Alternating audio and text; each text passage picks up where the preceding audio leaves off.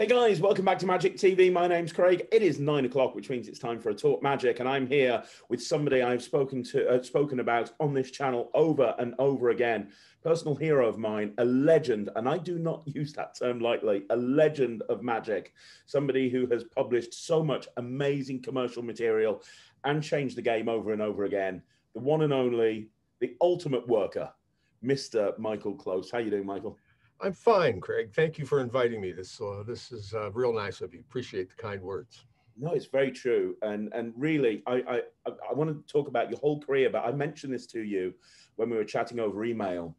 One of the big defining moments in my career was when I first saw you lecture at Blackpool. I think it might have been when Workers 5 was just being published. I'm fairly sure it was. Was it a one-day convention then, or had it expanded into a longer convention? It had gone, yeah, it expanded at that point. Yeah, because I've been to Blackpool twice, and yeah, I guess I did lecture there. Yeah, talk about Workers 5. The first, I'm not sure if I lectured the first time I was there. I might have, but it was the first time I was there. It was still a just an evening, a day before, and it was the one day. It was the one day thing where you start at 8 in the morning and you don't get back to your room until 1 in the morning to pack to leave. But well, I'm glad it had an impact on you. I remember watching you perform the card, the salt shaker, and the face, and I had never been so fooled in my life. And two things I remember to this day from that performance. The one was that routine, and the second one was unlike any other lecture I'd seen up until that point.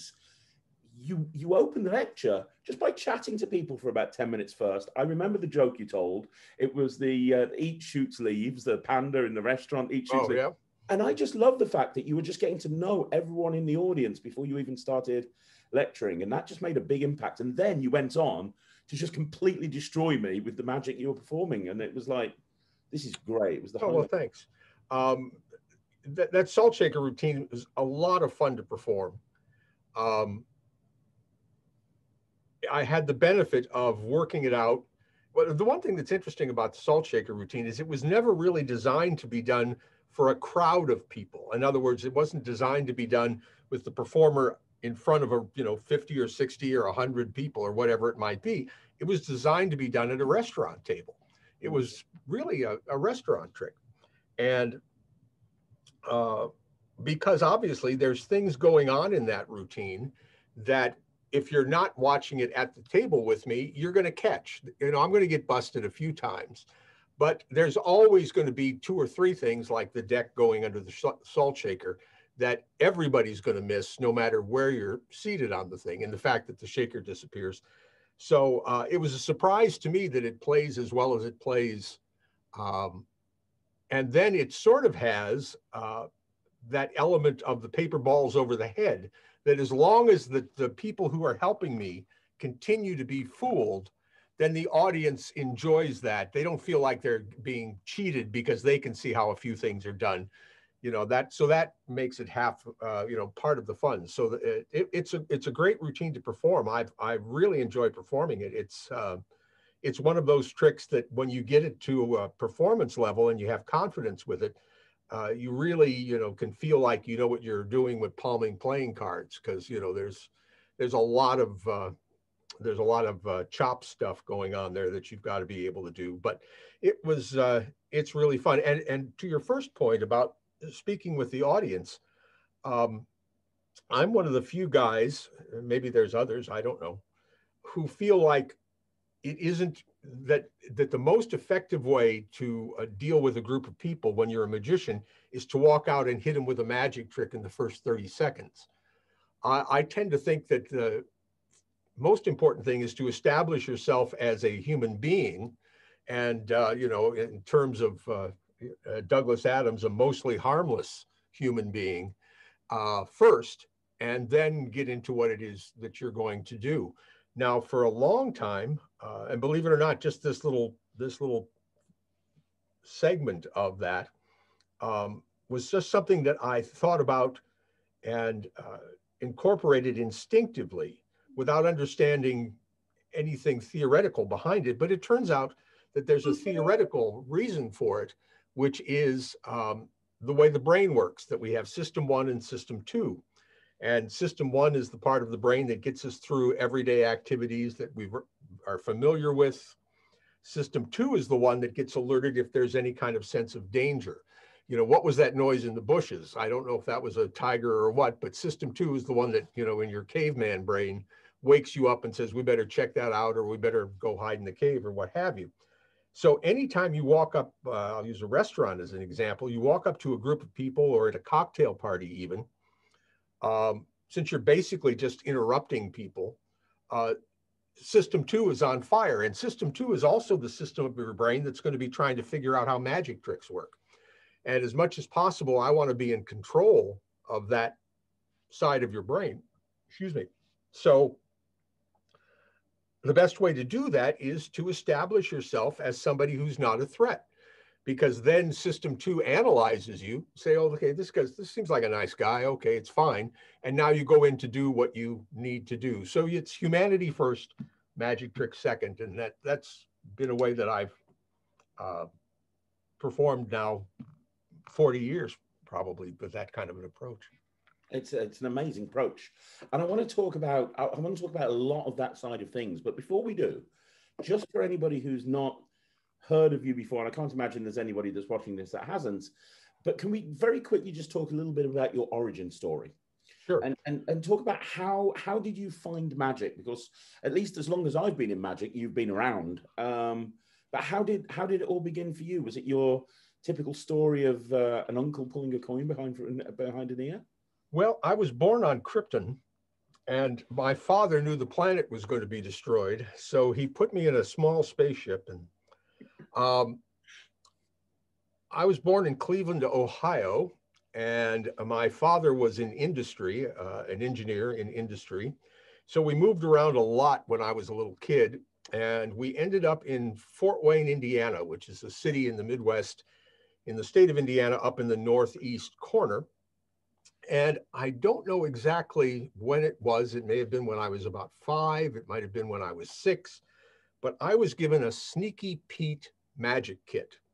And a Sneaky Pete magic kit was a pretty cool magic kit. It had some really nice plastic props in it. And also in Fort Wayne was Dick Stoner's magic shop. Now, Dick Stoner is still around. He's in his 90s now, early 90s. And I remember for my 6th birthday, my parents took me to Stoner's, and I got some tricks. At least one of them I still own, a little penny to dime thing with a little plastic block with a magnet in it that picks up the metal penny shell. And Dick was really great because he never sold me anything that was beyond what my ability was as a little kid. So we were there in Fort Wayne for about, well, let's see, that would have been until I started grade 6, 6th grade. And we moved from Fort Wayne to a little town called Lebanon, Indiana, which is in the middle of Indiana. It's about 25 minutes from Indianapolis, where they hold the race. And there were no magicians around. So what I continued to do was to buy magic books. Pretty early on, because we didn't have a lot of money. And I sort of realized that bang for your buck wise, a book was much better than a prop, because I could buy a prop for $10 and have one trick, or I could buy Harry Lorraine's close-up card magic for $10 and have 60 tricks. And back then, a deck of cards was actually an inexpensive prop, and I had some digital dexterity because I was playing the piano back then, taking piano lessons and things like that. So what I did when we moved down to Indianapolis, or down to Lebanon rather, was I'd order books from Dick Stoner, and I read and I read and I read and I read, and was pretty isolated in terms of contact with other magicians, and really didn't hang out with any. In 1970, I started at Purdue University as a math major, and was there. Purdue was in Lafayette, Indiana, about 45 minutes from where I grew up. And I was at Purdue for 2 years and decided that I was never going to be a math major because the people who could really do it so much easier than I could do it, that I was going to be playing catch up for the rest of my life. So I transferred to a school in Indianapolis called Butler University and got my music degrees there. And it wasn't until after I left Purdue that I found out there was a magic club in Lafayette, Indiana. Didn't know anything about it while I was there. So I would drive up to these once a month meetings. They were held in the shop of a guy named Ron London, who was a really nice guy. He was I knew of Ron because he was a disc jockey. I used to listen to his radio show when I was at Purdue, but didn't know he was a magician. And a bunch of us hung out there. It was not affiliated with any organization, which really made it great, because all the stuff that makes you hate Magic Club meetings didn't really happen. It was just really all about the magic, not about organizational, who wants to be president next month, and we need to second the minutes of the meeting and all that stuff. So Tom Gagnon, who is well known among card magicians, was there in that group from Kokomo, Indiana. A friend of mine named Rick Swaney, who is sort of faded away from the magic scene, but a very clever guy. Dwayne Gillum, who still lives in Lafayette. And what we had going on at that club was somebody would do a trick, and then the next month we'd all come back and try to fool that guy with the trick that he had done the month before. So where there was this sort of little informal contest going on and it was a great creative outlet to see how we could fool other guys with the thing that they just did. So that was really great for me. And then in 1972, when I started my training at Butler, I found out that Harry Reiser was in Indianapolis. Now, I thought Harry lived in Chicago, and I knew him because he was sort of associated with Ed Marlowe.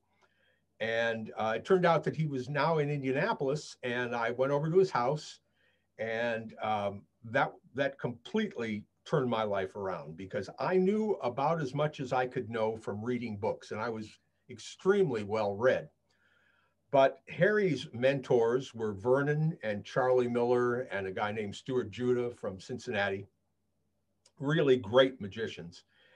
And through Harry, I got to see that aesthetic, that philosophical approach to magic happen. You know, magic books are great, but magic books are only really great depending on how well the guy who writes the book understands the material that he's writing about.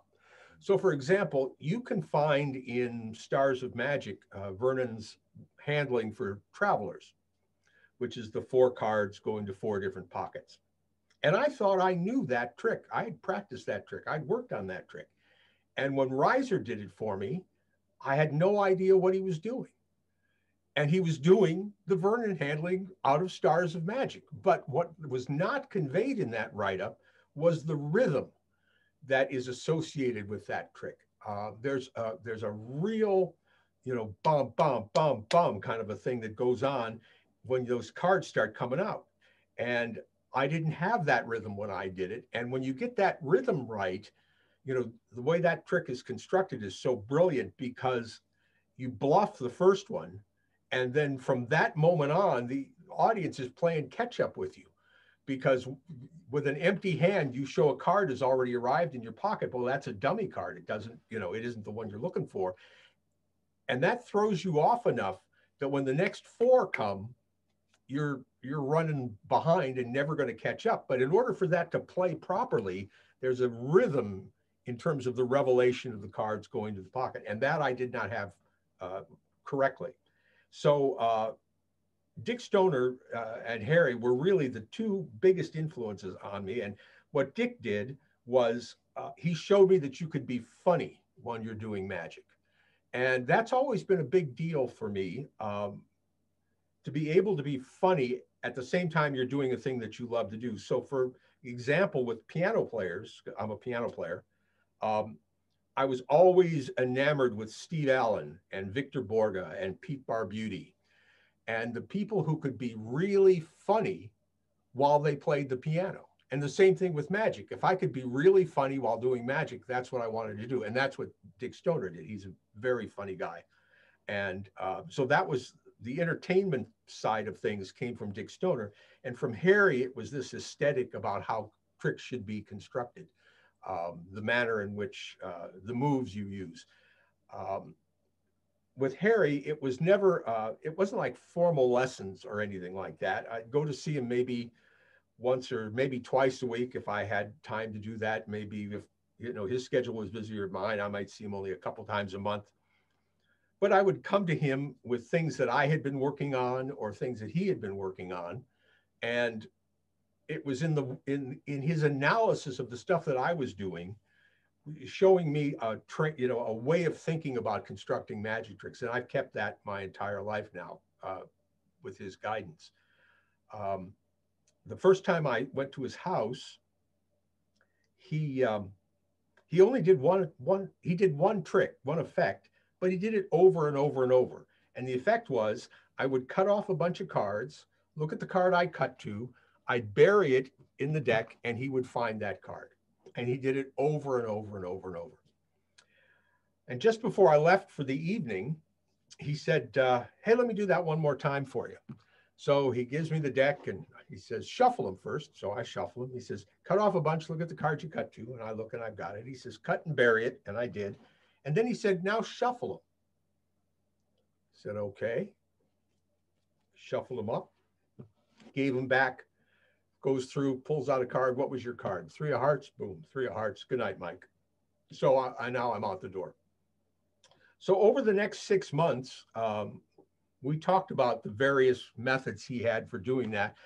Many of them were like sunken key card kind of situations, things where a pharaoh shuffle brings the key card and the card you cut back together. Very ingenious ways to do this. But he never tipped the last one to me. Never told me how that one worked. And finally, one day I was over there and I said, you know, Harry, we've been talking about all these, but how did you do that last one where I could shuffle the deck and you still found the card? He said, oh, I used a one-way deck. And I said, what? He said, yeah. He says, you realize, don't you, Mike, you have to earn the right to use gaffed cards. And a very profound statement, because the last thing I would have suspected was to have a guy of his technical facility do a trick with 52 of the same card. I'd never even crossed my mind as a possible method to use for that trick. So that was a great lesson. So that was basically how my background, lots and lots of reading. I read everything I could get my hands on. And then Harry's input and influence on me in terms of trying to find methods for which there were no clues available. I mean, when people watched Harry do things, they would say, but he didn't do anything. And I thought, that's the kind of magic I want to do. I don't want people to say, look how clever he is. Look how fast, he must have very fast hands. I want him to say, but he didn't do anything. So that's sort of where my philosophy, my aesthetic approach to magic came from. And when you obviously majored in music and you finished university, anybody who's read the workers' books, and we'll talk about those later on, but anybody who's read the workers' books knows that for a long time you were at Illusions. When did you turn professional, Michael? Was it immediately after finishing university, or did you get a proper job? And you've said yourself you're also a piano. You play the piano. Did you ever consider going in that direction instead of? My entire life, I've basically made my living 2 ways, either through music or magic. There's only been a couple of times in my life when I had a real job. One was baling hay one summer, for a farmer who lived near us. Another was cleaning a boiler, a big power plant as part of a team cleaning a power plant. I mean, nothing convinces you faster that you never want to have to do something like that for a living than actually spending a summer doing that. But as a piano player, I had made money playing piano from the time I was in high school. I would play with various bands, and there was a local restaurant that had a piano, and I played there on, I think, Friday and Saturday nights, just background piano kind of things. And so this would have been, you know,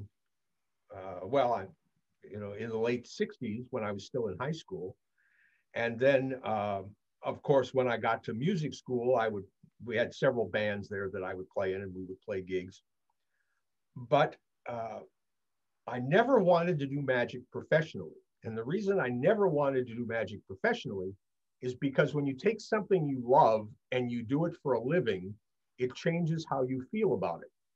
And it must change the way you feel about it, because you're going to have to do things you don't want to do in order to play the gig.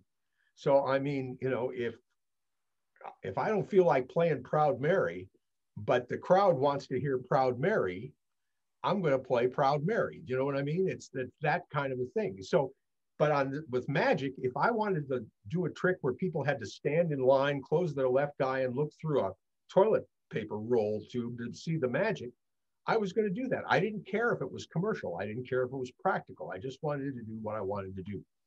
And I was making a decent living as a musician. I taught at the college for a while I was working on my master's degree, and taught music theory and taught some jazz courses, things like that, things on synthesizers. But in 1978, 78 or 76, 78, I guess, a friend of mine named Steve Scomp, which is not a name that anybody would remember now, which is unfortunate because Steve was a really clever guy. Steve was a television producer in Indianapolis. And Steve worked at a place called Max and Irma's, which was a restaurant chain throughout the Midwest. And they had a policy of having magic at their restaurant. And Steve had been the house magician there for several years, but he got a job out in San Francisco. So he was going to be moving away. And he wanted to know if I wanted to take over the restaurant gig. And I thought, oh man, do I really want to do this? And I said, well, I'll before you leave, I'll go in there and work it for a while and let you know what I think. Well, as everyone who goes from having no practical experience in the real world to all of a sudden being thrust into a real world venue, you immediately discover everything you know how to do doesn't work, because you can't sit down, you can't do lapping, you have no space to do routines out on a table where you're going to deal cards out and what have you. So there was that great shock of, oh my God, what am I going to do? But I did enjoy the performing. I did like what was going on with it. So that was my first challenge then, to start looking for material that would be usable in those situations.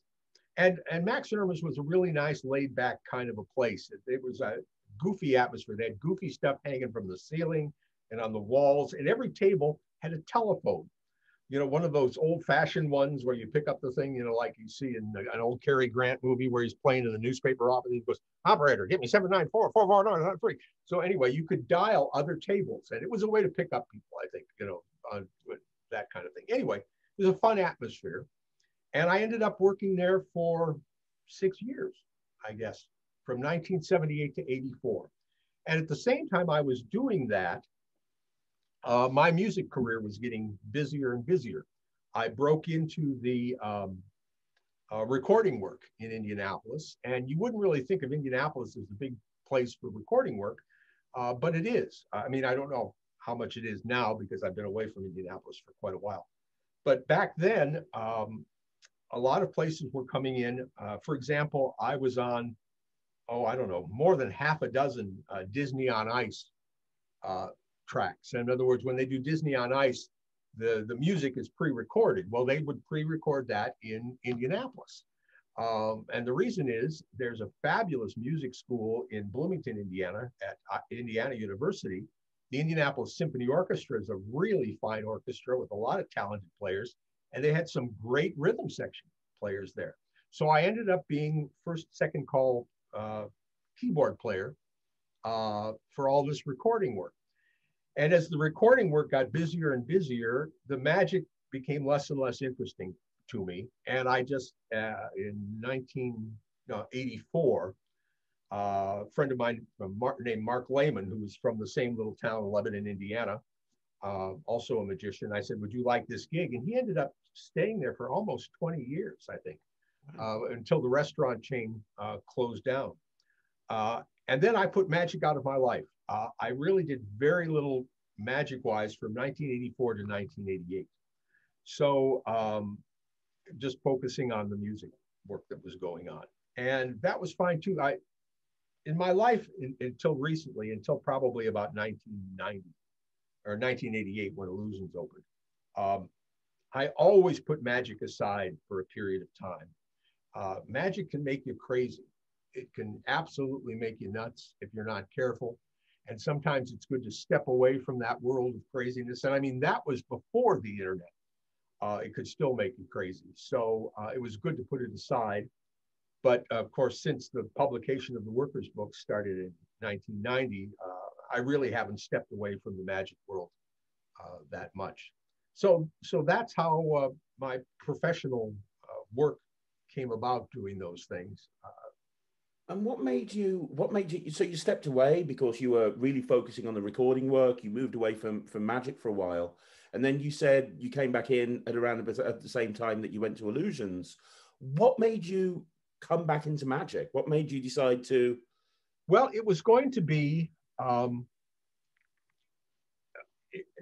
was going to do it on a conditional basis. Illusions was started by a fellow named Chris Moore and Carl Andrews. Now, Chris had a restaurant called The Magic Moment in Florida. Paul Cummins was one of the people who worked with him. Paul was just a fantastic magician. And that's how I first learned of Paul Cummins, because Chris Moore would just go on and on about this fantastic guy who he worked with at the restaurant in Florida. So they started this magic-themed restaurant. And because of the way that the restaurant was structured, which was that every table got magic.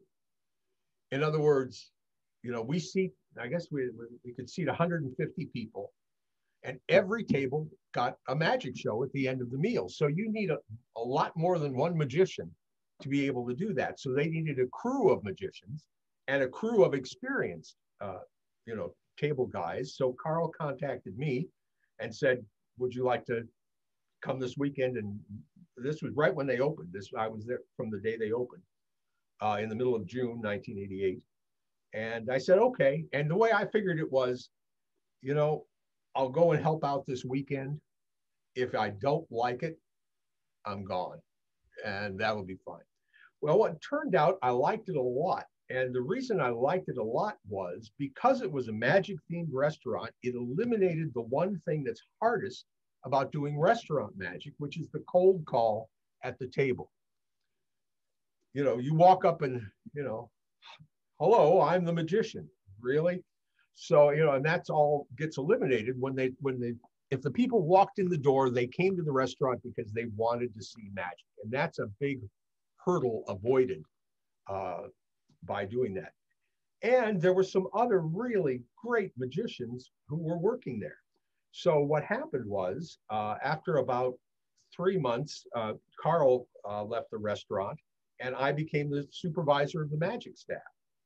And so we had people like Chris Kenner came from St. Louis, and Homer Lewag, who came from Cincinnati. Mark Brandeberry, who's not a name that magicians know, but one of the funniest people on the planet and just a really outstanding magician.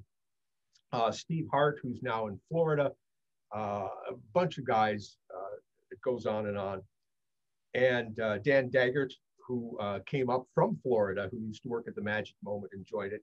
So we had this group of magicians there, and right off the bat, when you're working with a bunch of magicians, you want to carve out your own identity as far as material is concerned.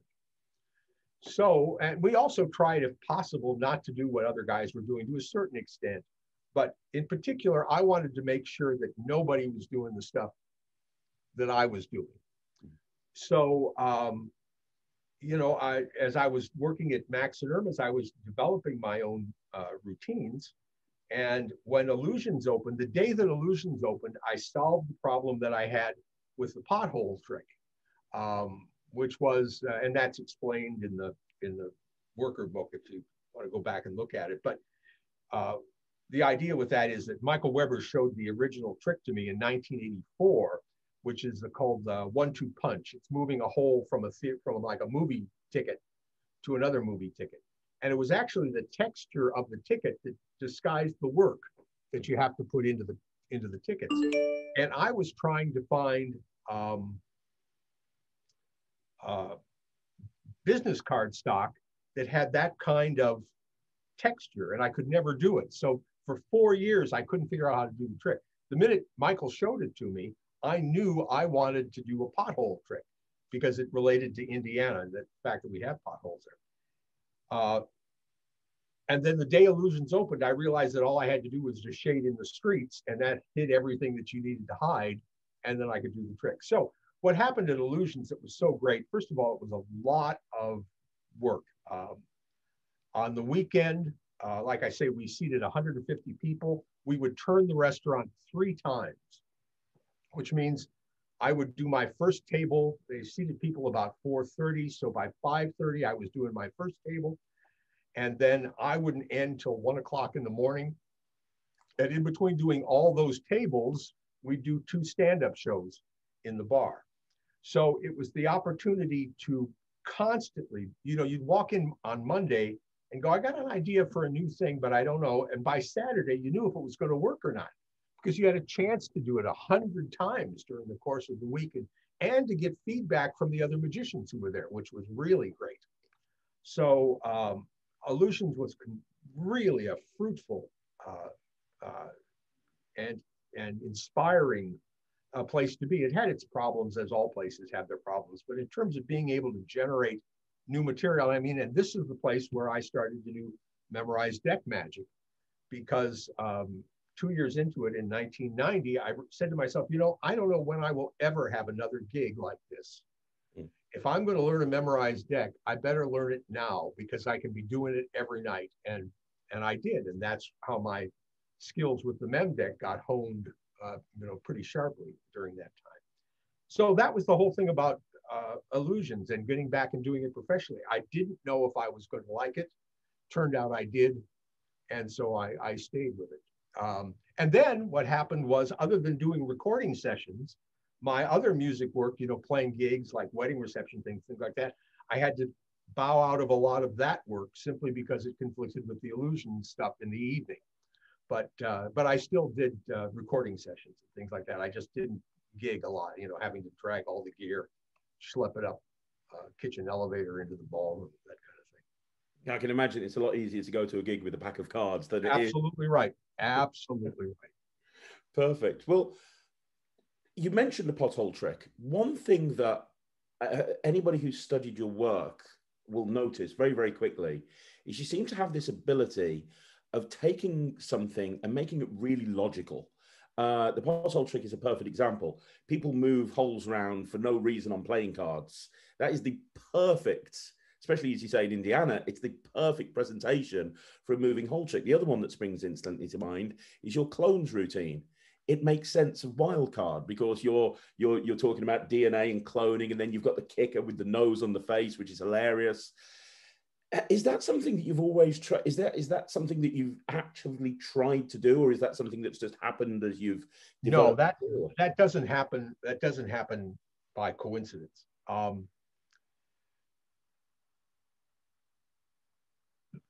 The biggest hindrance for me as to whether or not, if I read something that somebody's come up with, or I, find a trick that's on the market or whatever, the thing that's going to decide whether or not I ever perform that trick is what can I say while I'm doing it? If I can't figure out something to say that makes sense to me, that takes this thing that is a puzzle and gives it some sense of meaning for the people who are watching it, I'm not going to do it, because it's just going to feel unsatisfying to me. It's just, the older I got, the less I wanted people to look at me as the guy who does tricks. I wanted it to be more than that. So I figured out that a way to do that is if you can weave this story, some type of story that goes in. Now, I don't mean it has to be a big storytelling thing, but there has to be a premise. there has to be a plot. So, and the guy who's really great at this as well is Michael Weber. So, with his 1-2 punch trick, well, if you hand somebody a ticket and they punch it and the hole indicates that you've used that ticket and it's no longer good, well, then it would certainly be an advantage if you could take that hole off and put it on another ticket. And now you've got a fresh one that you can reuse and go back to the movie again. So see, just that bit of internal logic takes it and makes it more than just a trick, because it gives it a grounding in some type of reality. So with the pothole trick, and like I say, Michael showed me the 1-2 punch trick in 1984, fooled me completely. I had no idea how it worked. But I knew, as he talked with me and we explained what was going on with it, I knew that I wanted to do it with a pothole. And so the method for that trick, the idea of having one card already with flaps and the other cards with holes put back in, but combining outs with it so you could draw logical maps. In my head, I knew instantly, so that was kind of a Mozart moment, I guess. I knew exactly how, but then I couldn't see how to hide the work. And that took 4 years to figure out the most obvious thing. The clever stuff I got immediately. The obvious thing took me 4 years. So it's the same thing with card warp. Card warp's a fine trick, but I want to give it some meaning. So using a dollar bill or a $2 bill or whatever, and folding it and saying it's an origami time machine accomplishes a couple things.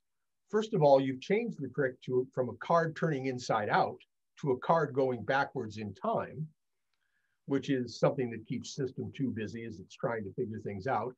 And you've put the heat on the bill, which is ungaffed, because now it's the item of interest. The playing cards have no interest. The bill is what's interesting, and there's nothing, it can be examined until the cows come home.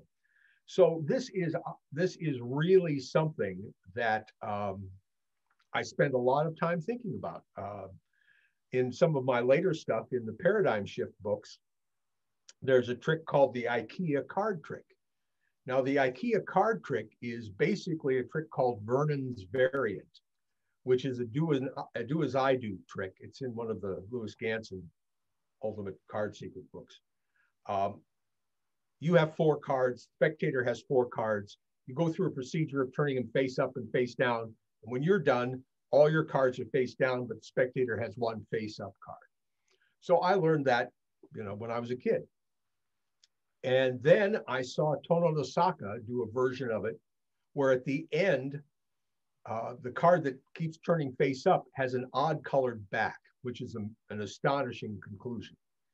But I didn't have anything that put that trick together. It was just a card trick. And more important for me was, it's a card trick that the spectator never gets right. And that's not the relationship I want with the people I'm performing for. I don't want them to look stupid. So, I mean, I saw Tones did his trick easily 15 years ago. And I don't remember when I did the Paradigm Shift books, but there's a few years back, 3 years back, I guess. Anyway, but I didn't have the presentation. And then in the course of moving and moving and moving, which my wife and daughter and I did several times, we moved from Las Vegas to Indiana. We were in Indiana for a while, and then we moved to Canada, and we were in Mississauga, which is a western suburb of Toronto. Then we moved to a little place called Richmond Hill, which is a northern suburb of Toronto. And every time we moved, we had to take this IKEA furniture, take it apart, and put it back together again. It's the single most frustrating thing in the world. And all of a sudden I went, oh, well, this is that Vernon variant card trick, because we're not doing a thing with card, we're putting together IKEA furniture. And so that's the hook. And all I'm trying to do is portray what the instructions say, and the lady's trying to follow along, and she always gets it wrong. Always gets it wrong. But it's never her fault. And as the routine goes on, I explain why that wasn't her fault. And then at the end, of course, we're trying to put together a 4-card Nuremberger is the name of the thing we're trying to put together. And at the end, I say, well, see, we've been trying to put together a blue 4-card Nervenflugger, and you've got a part from a Furbennerger, and it's red backed and it has Furbennerger on the back. Anyway, what's interesting about this presentation is the minute I start the patter, every single person watching embraces the trick and the concept, and it is a shared experience because everybody knows what a pain in the ass it is to put together IKEA furniture.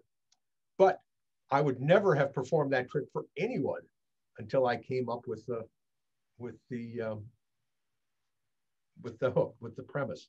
And that's a big deal for me. If I can't figure out the hook, I can't do the trick. So do you have any advice for magicians that are watching this as to how they can make tricks their own and how they can make them more engaging for their audiences? Well, it's, it's like asking Oscar Peterson, how do you play that lick? Well, I hear it and I play it. And the big problem is the hearing part. Chick Corea, the great jazz piano player, says, if you don't hear it, don't play it. And the thing is, you sort of have to orient your mind into that kind of thing. And there are some, first thing that's important is to be a well-rounded person. And a lot of magicians don't take the time to do that. I've always said, if you're not interesting to be around when you're not doing magic, you're not going to be interesting to be around when you are doing magic. So you need to read a lot. You need to be well-read. You need to be read on current events. You need to read literature. You need to know more than movies and TV shows. You need to be able to talk on various subjects. And then as you're working on a trick, I look at a trick and I say, well, what does this trick mean to me? Does it mean anything to me? Is there anything that at all that I can figure out where this, and it's not something that happens all the time. I mean, you really have to work through that. It's not fast. It's not easy. But if you can figure out what it means to you, then you have a much better shot at constructing something that will be meaningful to the people that you're watching. And it isn't an absolute prerequisite that you do that. Michael Skinner was a fantastic magician, absolutely fantastic, one of the best I've ever seen. But many of his presentations were rather pedestrian, rather standard. But what you got when Michael performed was, what came through was how much he loved the tricks that he was doing for you. You could see that in him. You could, they were important to him. And in the same way as if you had taken time and carved little beautiful ships out of wood or done scrimshaw in ivory or something, and you said to somebody, look at this. And they'd go, wow, you did this? That's really, so there was that kind of intensity that they meant something to him, even if they didn't have, a big hook. And he would also find hooks. I mean, my favorite was when he used to use, what was the name of that? Jumping gems. It's like a hot rod, but it's 2 black sticks which have diamonds that appear. Yeah, 2 little black rods. And he called them Liberace's piano keys. Well, right away, since he's working in Las Vegas, this is a reference every single person, knows about. I have a routine called The Cheating Lessons, is in Closely Guarded Secrets. And that was devised specifically for the Houdini Lounge room in the Monte Carlo that I worked, simply because gambling kind of tricks played very well there. And when I used to do this trick at the tables there, I would point out the eye in the sky. And we'd talk about the eye in the sky a little bit. And I'd say, it's everywhere you go, except in your hotel room and in the restrooms. Every place else, there are the eye. And I said, can you see the one for this room? And I'd point at it up on the ceiling. And I go, I'm going to turn myself so my back is to the eye in the sky as I tell you, I've been taking cheating lessons, card cheating lessons. Well, that's like the greatest hook in the world. And now, whatever you do, you could do any trick at that point, but you hook them with that, and now you're in. And so that's how that trick came about. Also in closely guarded secrets is a trick called the luckiest cards in Las Vegas.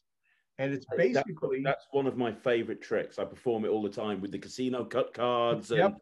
most amazing. That is my favorite trick to do with a mem deck. I love that trick. I think it's really one of the best mem deck tricks out there. It is so forgiving in terms of the estimation. I mean, it doesn't require, you know, a lot of skill at estimation to get that to work. But that could simply have been a sandwich trick, because that's really all it is. It's basically a card location using one card first and then two cards is like a sandwich effect.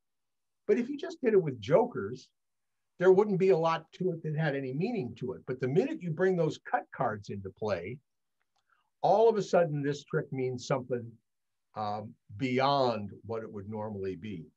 So the other thing that's nice about having this kind of approach to doing a routine is, if you start by talking about this kind of story or the story of the cut cards or what have you, people get hooked on the story and they don't know when the trick began. You know, Bob Farmer, who's my good friend, another Canadian magician, one of the cleverest people I've ever known in my life, said that the thing that's insidious about me is that he never knows when he's supposed to start paying attention, because all of a sudden he'll be listening and realizing, oh crap, I should have been watching. I don't, where did those cards come from? Did it, you know, how did that, you know, so that goes on. But the first thing is to be as well read as you can be, because the best ideas come from outside of magic, and then you apply them to something. And I mean, like you know, there's all kinds of things like that. And then as you look at the trick, you have to say, why does this trick appeal to me? And what about it can be couched in a way that it in some way corresponds to a real life situation of some type, of any type. You know, there's, and basically what you're doing is you're adding some meaning and some content, some intellectual content to what you're doing. I mean, that, you know, you really should be expressing some point of view through the material that you're doing. You just don't want to be another, you know, an interchangeable head on top of a cheesy tuxedo. I mean, you really want people to know about that kind of thing. So it's not easy. I wish, you know, if I had a guidebook that you could follow step by step and be able to do this, you know, I'd charge $1,000 for it and everybody would be happy. But it just tends to be, and this is, incidentally, this is also why so often it's difficult to take anybody else's trick. I mean, look at Paul Gertner and the cups and balls with the steel ball bearings. I mean, there's a trick that people have done for years. Paul looks at it and turns it into a trick that applies to him. Growing up in Pittsburgh, a steel town, it makes perfect sense for him to do a cup and ball trick with steel ball bearings. Absolutely makes sense. On the other hand, when Ricky Jay does the cups and balls, he gives you a history of the cups and balls. He turns it into a history lesson, and that's the hook. So, you know, it's interesting to watch the people who do that.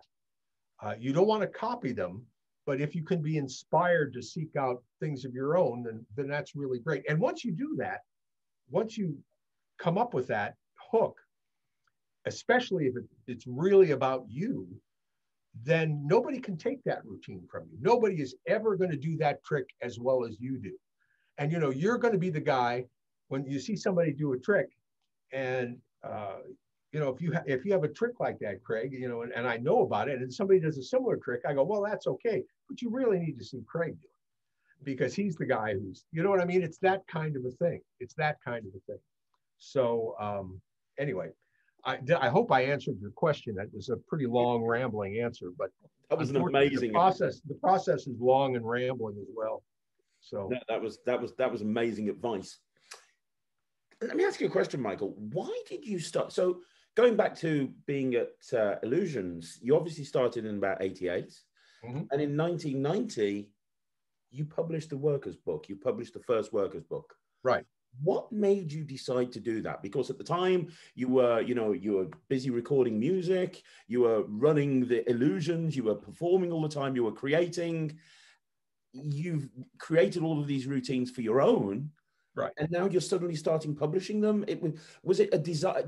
These days you see a lot of people, and you know this because you've reviewed magic for years, you see a lot of people that have a desire to be magic famous, so they release product. But I have a feeling that wasn't your goal with this. Well, no, it was actually out of self-defense. If I had had my druthers, nothing I've ever come up with would ever have been published. None of it. None of it. But because of my desire to be doing things that nobody else is doing. In other words, however, reality rears its ugly head. And I had tried as much as possible to keep the pothole trick away from magicians. So if I knew you were a magician and you came to illusions, you weren't going to see the pothole trick. You weren't going to see the pothole trick. You weren't going to see the frog prints. I might do other things, but those two things you were never going to see. But sometimes people didn't announce that they were magicians.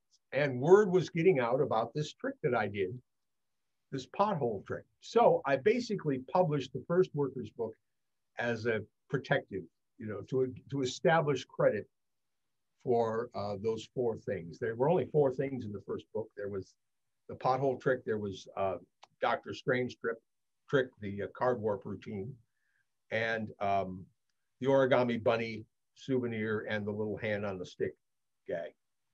And that was really just done to make sure that people understood where this came from. Because stuff slips out, stuff slips away, stuff gets out into the magic world, and then somebody publishes, and now you're playing catch up to get people to understand, well, it wasn't that guy's idea, this is my idea. So the good news was when the first book came out, it sold. I mean, it was done very mediocre production values. I mean, the equipment I was using was crude. I still have my original spiral bound copies over there, all 5 of them. And you will be pleased to know that each of those copies has my DNA on it, because I bound all of those personally. I'd sit in my basement with a machine and I'd punch them and I put the plastic comb binding in. So, but what was nice was that was the first time I was ever making money and I didn't have to be there. Because you see, when you're a musician or a magician, if you want to generate income, you have to be there. Here, I could sell this thing and it generated income without me having to leave my house, except to go to the post office and mail things. So that's where the first book came from. And then, of course, there was the situation with the frog prince, which was just a horrible misunderstanding, that Scotty York published his version, which was not even the same trick. It just used the frog before I had a chance to publish my version. So that's when Workers 2 came out, that's really was the main thing, was to get the frog prince in there and to get a couple moves like the spread double lift and things like that established. And then I was kind of hooked on the fact that, people were really enjoying the books. I was hearing from people that they were valuable, and I was being invited to go places. So you mean, here's a kid from Indiana and I'm being asked to go lecture in Japan or go down to Argentina or, all these crazy things that I never thought would happen. And I had a stockpile of material that I thought was really good. I sort of made the commitment that I wasn't going to publish anything that I hadn't used professionally that had a lot of flight time with. So all the kinks had been worked out. And so then, the third one had the salt shaker routine. That was the big one in that. There's other, and in the third one, then I started to put some essays in print and establishing my approach to various things. 4 is one that people don't talk about very much, but it has a bunch of stuff that I think are really fine routines in it. And then, of course, the 5th workers book had the MEMDEC section, which really got, at least in the United States, really got everybody fired up about doing MEMDEC. Same I thing. mean, obviously, Simon Aronson and Juan are the godfathers of that kind of stuff. But Simon was not really going out doing it. Um, and so, and I had a different approach from Simon. I mean, the guys who talked to me about Memdeck, I say, well, what are you going to use? What are you going to do with it? What do you want to do with it? How are you going to use it? And what they don't understand is I had a specific reason to learn Memdeck when I learned it. And it wasn't because of anything Simon really had built in that stack, although the cards 10 through 15 spelling was really helpful. But it was the fact that I was going to improvise with it or riff with it, which is, I think, is a better term now. So I knew how I was going to use it. I had a purpose, and that stack worked fine for that purpose. So anyway, that was the workers book. And that was also wrapping up a really dark time in my life. And I was going through some really ugliness in the relationship I was in. And I mentioned this in some of the books, I was not the nicest person to be around. I was carrying tons of anger with me. And unfortunately, the person that anger should have been directed at, I didn't. And instead, everybody else got the brunt of it, But those 5 books hold up remarkably well. I have yet to see anybody publish a variation of anything in the workers book that isn't either a move backwards or a move laterally. They're just not being improved in a way that actually improves the trick. So, if you talk about the Frog Prince, the thing I'm trying to work out, and I worked on it, and then I discarded it, and I may go back to it. But I was working out a way to do it without having to do the crossing the gaze switch. So you could get rid of that whole section and even streamline the trick even more. And it's really funny because I was walking my dog, and it popped into my head, this idea I had about streamlining it. And I thought, oh, I wonder if I could do this kind of a thing. So now I've got a new approach to take. But I mean, if you're going to vary something, you really have to figure out what is the weak point that you think needs to be corrected. And many times the things that people change is simply something that's too difficult for them to do well. So with the Frog Prince, it's not the same trick if you replace the spread double lift force with a riffle force, because you cannot get the fairness that spread force allows you when you're doing, and that's the whole trick hinges on that. So I've seen people, and there's been lots of variations on the Frog Prince. Jorge Blas came on Fool Us and did his version, which is a really full-blown production number with a live frog showing up and a real live prince showing up. I mean, it's really a big deal.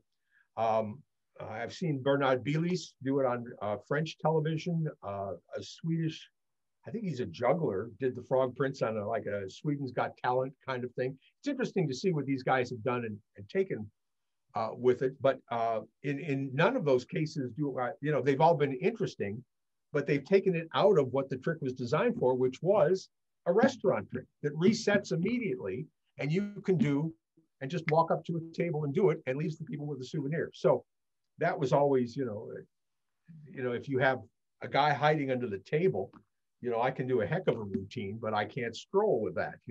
Hi, I'm Michael. This is Ferdinand. He'll be under the table doing some things but ignore him, please.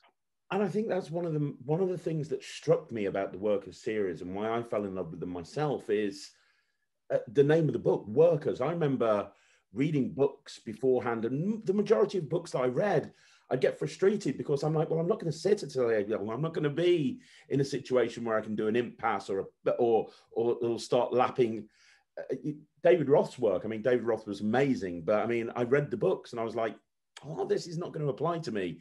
And then when I started looking at the Workers series, every single trick, even if it wasn't the sort of thing that I would personally do myself, you could tell that every trick was worked in and it was designed to be actually performed. And, before we sat down and talked, I was thinking about all of the things that I do that are part of your repertoire from those books. And, we haven't mentioned stuff like the El Cheapo Magic Club. There's a million things that we could talk about that. I mean, the reason I learned to memorize deck is because I wanted to do your handling of the invisible deck. That was the reason. Yeah. And you know, it's such a noble goal. I mean, the reason that most magicians do the same 6 tricks is because those are the ones that you can do any. You do the sponge balls or the sponge bunnies, or you do ambitious card, or you do card to wallet or something like that. These have become standards simply because they are workers. I mean, I didn't coin the term workers. It's a thing that, you know, I would talk to Roger Klaus or Jennings or some of those kind of guys, and somebody do a trick and they go, oh yeah, that's a worker, that's a worker. I did popularize it, but in popularizing it, I tried to establish exactly what the criteria are if something is a worker. And unfortunately, in the 30 years since that book has been published, and it really put it out as the common vernacular now that magicians use. So I see every other trick that's put on the market is a worker now, and pretty much none of them hold to that very strict criteria. I mean, you don't want angle problems. You don't want all kinds of table conditions and things like that. It should be, you should be able to reset it in 30 seconds or so. This is, of course, why I changed the way I do Memdeck magic, because Simon was doing great tricks, but they destroyed the stack. Well, I don't have 3 minutes to reset. I've got 30 seconds to reset in the play, you know, in the way that I was doing it. So anyway, and this is a project everyone should be working on, is to find these things that don't work. You know, is there a way I could do this trick where I wouldn't have to lap anything? You know, what else could I do that would change that? And I loved lapping. God, did I love lapping when I was a kid. I mean, everything went into the lap. And now, of course, lapping has come back, you know, sort of with a vengeance. I think Jan Frisch has had a big influence with his FISM winning act. His approach to lapping, though, is a different approach than Slidini's approach to lapping.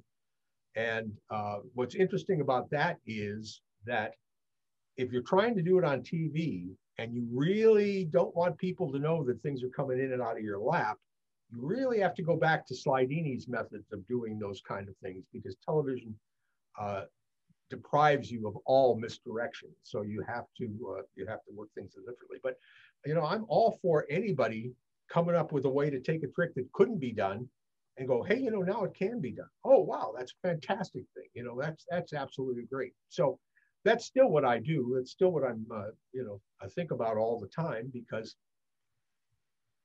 you know, I want tricks that I can do anywhere. I don't want to have to, you know, and magicians do too as well. And I think the other thing that made the Workers book sort of stand out is you have to be really careful when somebody writes up material. You know, like let's take Louis Ganson, for example. I mean, I think Ganson did really a good job with the Vernon books, but there's stuff that isn't in there. And the Stars of Magic, the Vernon stuff that's in there. If you're going to write up somebody else's material, you really have to make sure you understand what the thinking was behind that. And so I was never going to have anybody else write up my stuff. I mean, I'm a voracious reader, so I knew a little bit about how to write. I know a lot more about how to write now than I did 30 years ago. But what I tried to do is make sure that my thinking process was made clear in those routines. Because if you can understand the thinking process, you can apply that to something else that you might want to do that isn't my trick, but it's your trick that you're working on. And I think that's really an important factor there. So, and you know, I'm very gratified that, you know, there's so many people for whom, just a fellow who was, we just got done recording season 8 of Fool Us. And one of the acts that was on was, you know, telling me that, you know, Workers books were the first books that he ever bought, and doing all the stuff. So it's very gratifying to hear that. I'm really, you know, the books will outlive me. And, you know, it's very nice to know that they'll go out in the future and people can talk to me through the time machine that is a book. Absolutely. But on the back of that, and obviously you've brought out a lot more written publications since then, we can talk about that, but off the back of that, you released 2 large LNL DVD sets. you're one of the few people that did produce two. Like you had the Workers Volume 1 to 4, I think, and then Yeah. Devious. And then Devious came out. Yeah. Um, you know, Lewis was an old friend. I really like Lewis. His passing was way too soon. He died too young, and had, a medical condition that was just heartbreaking. But he did magic such a fantastic service with those L&L videos. And I'm tired of people bitching about the audiences there. To be honest, I don't give a fuck about how the audience is reacting there. You are given the chance to see performers that you would never see in your life. Yeah. And my experience doing those, I'll talk about those a little bit. I mean, everybody says, oh, they're all pumped, they're all primed, what have you. Well, here's the way I did that. This was a challenging shoot. So Lewis had talked to me about doing these videos in 1998. We talked about it. And Lisa and I were going to go on a 60-city, 90-day lecture tour through the United States and a couple places in Canada. And we needed product. So earlier in 1998, I said to Lewis, look, you've been bugging me to do videos. Let's just do a Workers series videos. And I'll try to get as much of that material recorded for you. So I ended up doing 11 3-trick sets, close-up sets, and 1 5-trick stand-up routine. And we shot all of that in one day. And then the audience went home. And after dinner, we started to do the explanations, which took a night and another day to do that. Now, what magicians need to understand about magic video, there's several things. First of all, magic video is not going to give you an ideal performance unless the trick was designed to be done on video. But if you're just shooting somebody who designed a trick that's to be done at a restaurant, then watching a video is not the same experience. You are watching other people watch the magic. You are one step removed. There is a time crunch. They have to get through as much material as you possibly can. So you're hoping for the best performance you can get without screwing anything up. That's important. You need somehow a way to get the audience to have the energy they need to have while you're doing it. So here's the way I approached Lewis's thing. And this came from Billy McComb, this idea. Every trick had its props in a small baggie, a clear baggie. The 3 tricks for that set, those 3 baggies went into a big freezer bag sized baggie. And I had 11 of those.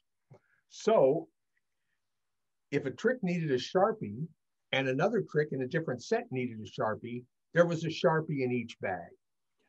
I never had to keep track of anything.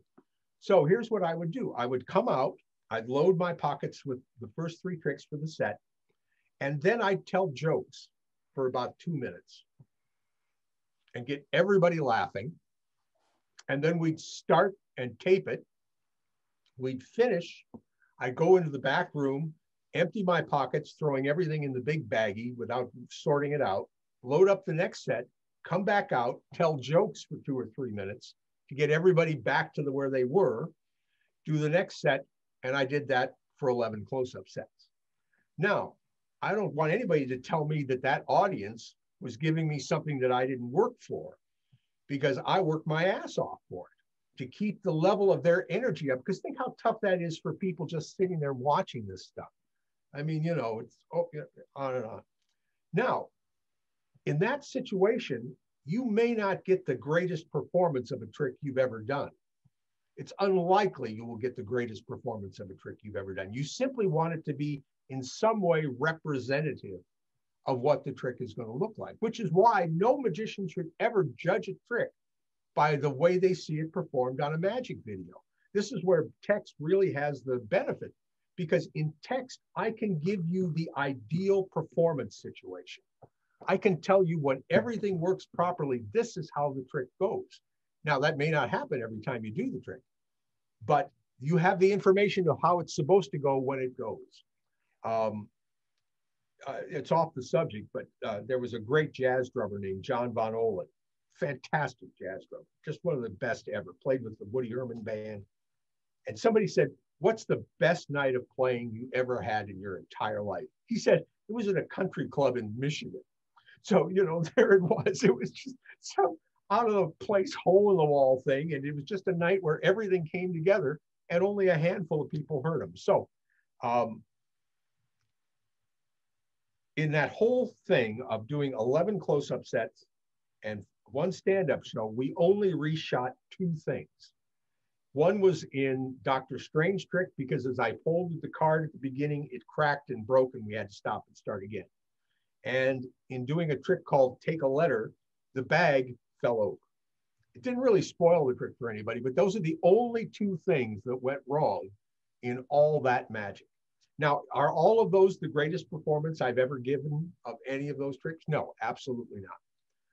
But they are representative and you get some idea about how that all works. Now, the other thing I should clear up about that first set of L&L tapes is people say, well, why did you have Meade and Michael Amar there? Because they almost said nothing through the whole thing. Well, that's just the way it worked out, because I also had to explain 33 close-up tricks and 5 stand-up tricks that night and the next day. Now, Eric was very familiar with my material. Michael was not, but Michael was brought on because it's an L&L project, and if Michael Amar's name is there, people will buy it because they see Michael Amar is on there. And I have nothing against Michael at all, but that's why he was brought in. So, you know, but what happened was this. Because I was so familiar with the material, I didn't forget anything. There wasn't a moment when Eric said, hey, did you explain this? Or hey, you forgot to explain that? Or, you know what I mean? That's what they were there for. They were my safety net if I forgot something. I didn't want to look back on those videos 2 years later and go, oh, shit, I completely forgot to talk about, you know. And so that didn't happen. But it could have happened. It just didn't happen. But anyway, that's why those 2 guys were there. And they were great to be part of it. And I'm really happy they were there. So that's that first set. And then we took, those videos came out just as Lisa and I were heading out on this lecture tour. So we had product to sell, and that was important. With the devious ones, you know, Lewis had been bugging me to come back. And I thought, well, okay, I've got some stuff. I mean, that devious set doesn't have the variety that the Workers series has, simply because most of that material came from working at the Houdini Lounge in the Monte Carlo. What I discovered there was that cards were the most organic prop that you could use. If I brought out something other than cards, it just looked like a guy doing tricks. But at least with cards, it felt like it fit the situation. So there was a lot of card magic in that bunch. But I'm really happy with the devious set. I mean, there's some stuff in there that will fool absolutely anybody. It's the devious set where you published your handling of the magnetized cards, wasn't it? Yes, yes. Just amazing. That line where, you know, it works on ego and brilliant line. Well, so and I'll tell you, there's a prime example. So here's this fabulous trick. I mean, and Gary Plants makes, you know, he stopped making them, but he makes them occasionally. And if they ever come up and they're available, you know, they're a Cadillac of a prop. It's just really gorgeous.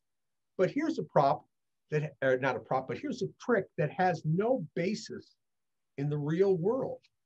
These cards cling to my hand. Why? Why would that happen? Why would that happen? Well, I don't know why that would happen. And I thought, and I thought, and I thought, and I thought, and I thought. And then I start thinking about the words that are involved, whether, you know, magnetized. Well, what do magnets do? Well, magnets attract. And because I have a penchant for wordplay, I thought, oh, they're attractive. Oh, that's why the cards cling to my hand. I am the most attractive man in Las Vegas. So that was the line. That was the line that gave me the pathway into the presentation for that trick. Very important. Until that line came to me, there was no chance that I was going to perform it, even as wonderful as it is. And then You know, so what's holding the cards there? Well, it's my massively inflated ego. And the only way to get him to drop is to bring it in check. And then, of course, the woman looks at you and goes, "Oh, nice, tricky trick, magic boy." And the cards drop. And, you know, it's really, it's very satisfyingly constructed. And it lets you switch decks. It's the deck switch that really makes that trick worth doing, because the trick that precedes it obviously uses a shuffled deck. And now those cards have been all mixed up. And now, just in the act of putting myself back together from doing the magnetized cards, I've rung in a cooler, and I can do the, what is that last trick? That's the luckiest cards in Las Vegas. I guess that's the third trick in that set. So, and you know, there's, in all this stuff, and in particular in those tricks, the opening trick of that 3-trick set is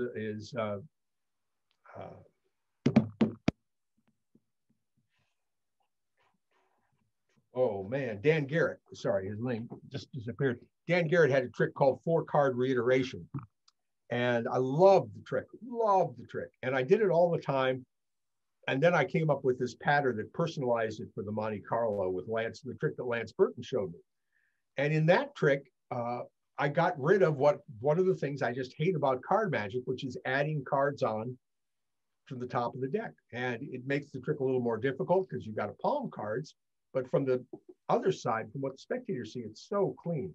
So there's just all these lessons that I hope can be learned. I mean, my hope about the books is that they're deep.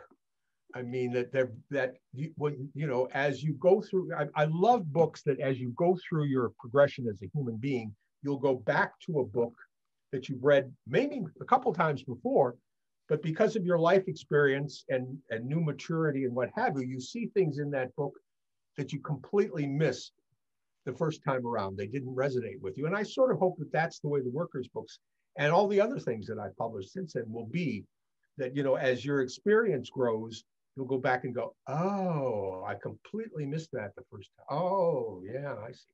So the Devious one was really fun to record. The crowd was just great. We had just a really fun time doing that one. And there's, like I say, there's some magician fooler, just magician fooler stuff on there that's really a treat to do. Absolutely. Let me ask you another question. While all of this was happening, you started to review magic tricks as well. Yeah. And it's very difficult being a magic reviewer, because as somebody who reviews magic, at least I find it difficult, because no one's ever happy. You say something's not very good and people say, "Oh, you're just saying it's not very good." You say something's great and they question, you know, your motivation for saying that. Did you find, because you were a reviewer for a very long time, it was magic, wasn't it? Yes. For magic, for Stan Allen. Did you find that whole thing a difficult situation, or was it not? Yeah, well, here's why I hung with that. I started in 1995, and Mac King and I are old friends. And at the time, I was still living in Indiana, and Mac was in Los Angeles. It's before he moved to Vegas and got the gig in Vegas. And our intent was to do magic product reviews in a Siskel and Ebert back and forth kind of way. The problem with that was the technology really wasn't in place that could have made it easy for us to do like it is right now.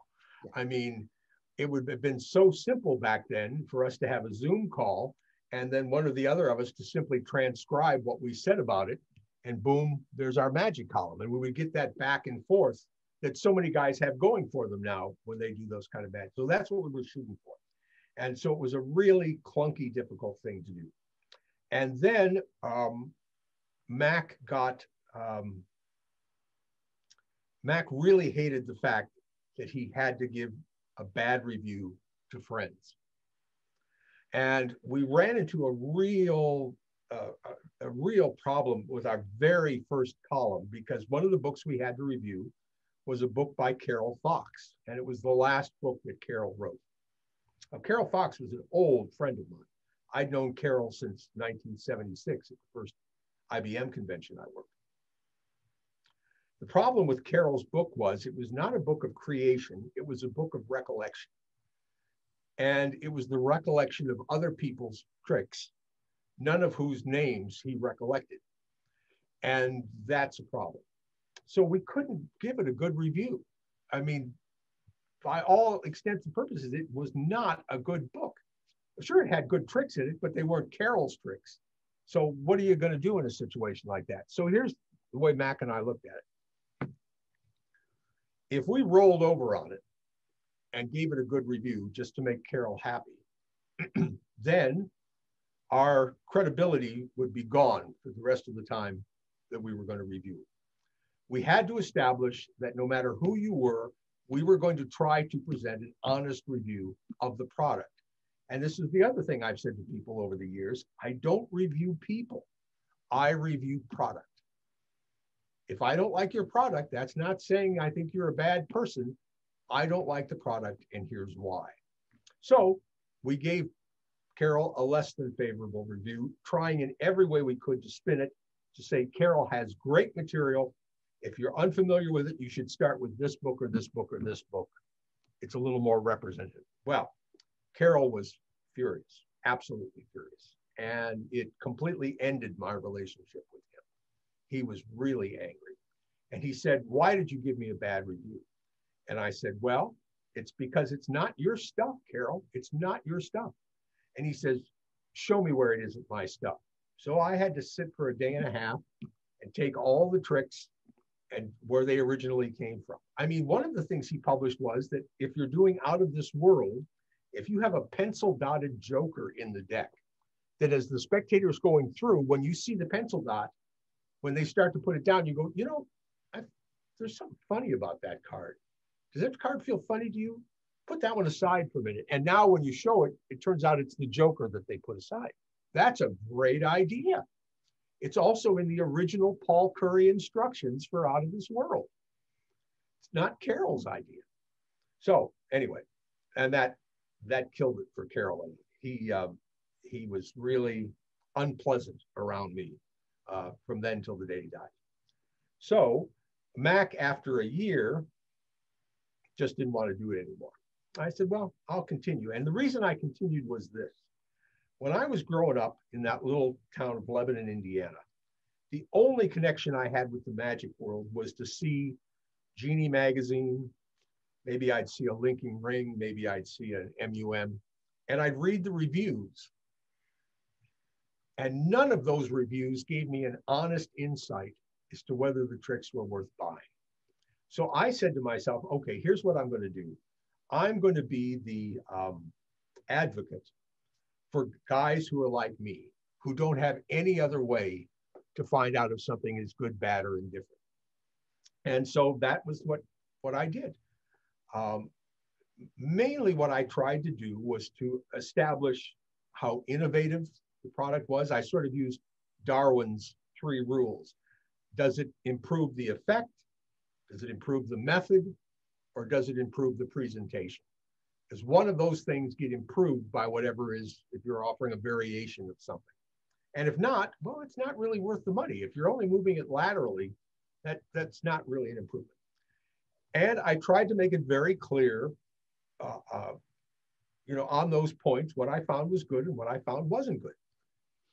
And I was able to continue that, for as much of the stuff that I could review. It was much more difficult to write a bad review than to write a positive review. Oh, I know what I was going to say. The good thing about me doing it for 10 years, which is how long I reviewed for Magic Magazine, the good thing for doing it for 10 years is after a while, you begin to understand my taste. You understand my sensibility. So, for example, my brother-in-law and I have absolutely different tastes in movies. So that if he says he loved something, I'm probably not going to go see it. And if I loved it, he's probably going to hate it. But that's worthwhile. Once you get that figured out, you can use his review, his judgment call and base your decisions on it. So that's worthwhile, which is really why it's good to have one person doing it for a long period of time.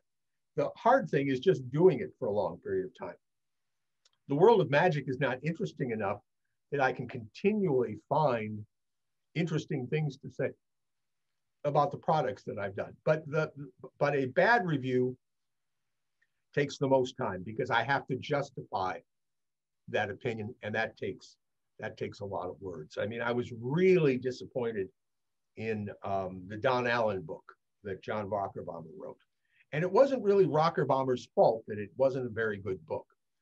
Don Allen wanted nothing to do with the book. He was no help whatsoever. So all John could do was look at the Stevens video of Don doing those tricks, you know, that are so familiar, and watching the Magic Ranch videos and what have you. So the person who doesn't exist at all in that book is Don Allen, because all the questions I would want to ask Don about, well, why, you know, the one thing I never understand is why he bangs that chop cup the back of the table before he loads the ball. I've never understood that. But the answer isn't in there.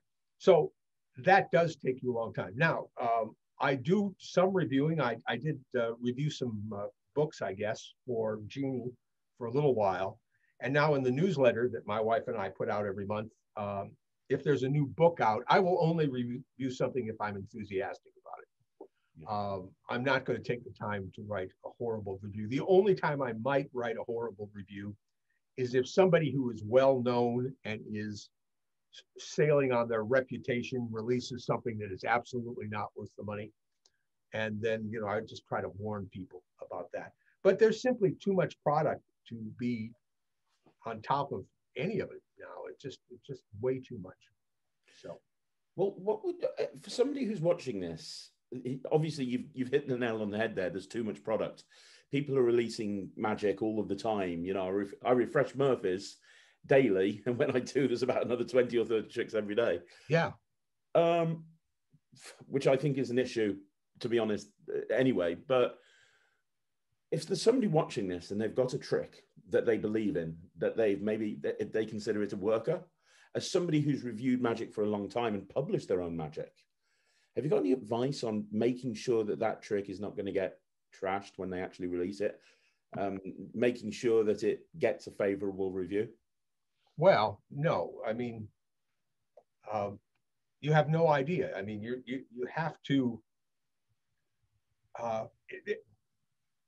I told people, because there were a few times when people got quite upset with some of the reviews that I put in Magic Magazine.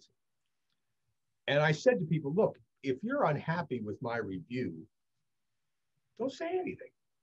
I say, unless I have made a factual mistake in describing or explaining something about your trick, let it go. Because that review has a shelf life of 30 days. And then it's gone, and a whole new slew of stuff, and people will forget, and they'll find your trick someplace, and they'll probably buy it. But if you write an angry letter to the editor, then that's going to fill up another 30 days and keep that topic bubbled to the top. And then I'm going to have to write a reply to your angry letter. And it's going to end there. It's not going to go beyond that last letter. You know what I mean? We'll go back and forth once, but I'm going to get the last word on this. So just let it go. So you really, you know, the problem with reviewers is, I mean, it's like, you know, guys who review jazz piano players, guys who review jazz records. If they're not piano players and musicians themselves, I have to think to myself, I'm unsure what right you have to be criticizing anybody who's doing what they're doing. I don't know that art can be reviewed. Do you know what I mean? Now, a magic trick can be reviewed with certain criteria. Is it practical? Is the reset time a lot? Does it use up a gap every time you do it? Do you have to constantly buy something to restock? Is it performable in all kinds of practical conditions? Things like, is it difficult to do? What's the sleight of hand involved? And those are things that can make you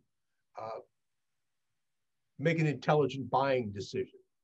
But you know, I wouldn't put out a product and explain to anybody that they really need to you know, if I don't get a good review on this, I'm going to be unhappy with it, because you just don't know what people are going to say.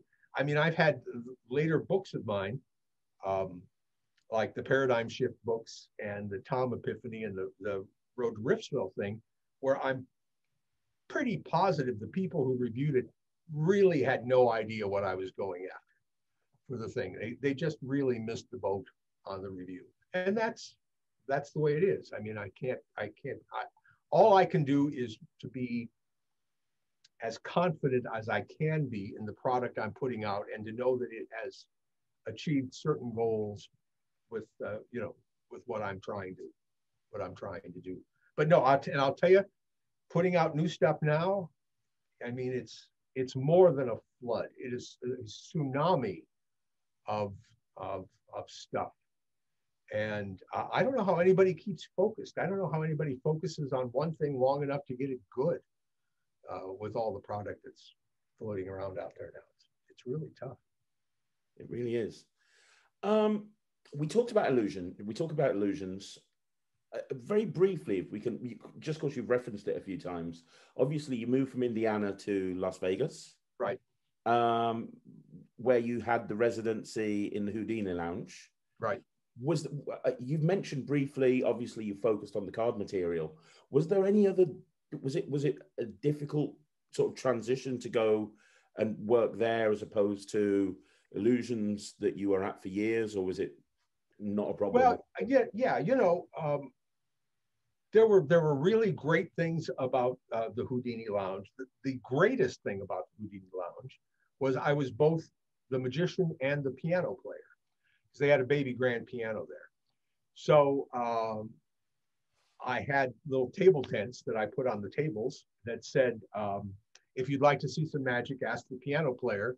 And if you'd like to hear a particular song, ask the magician.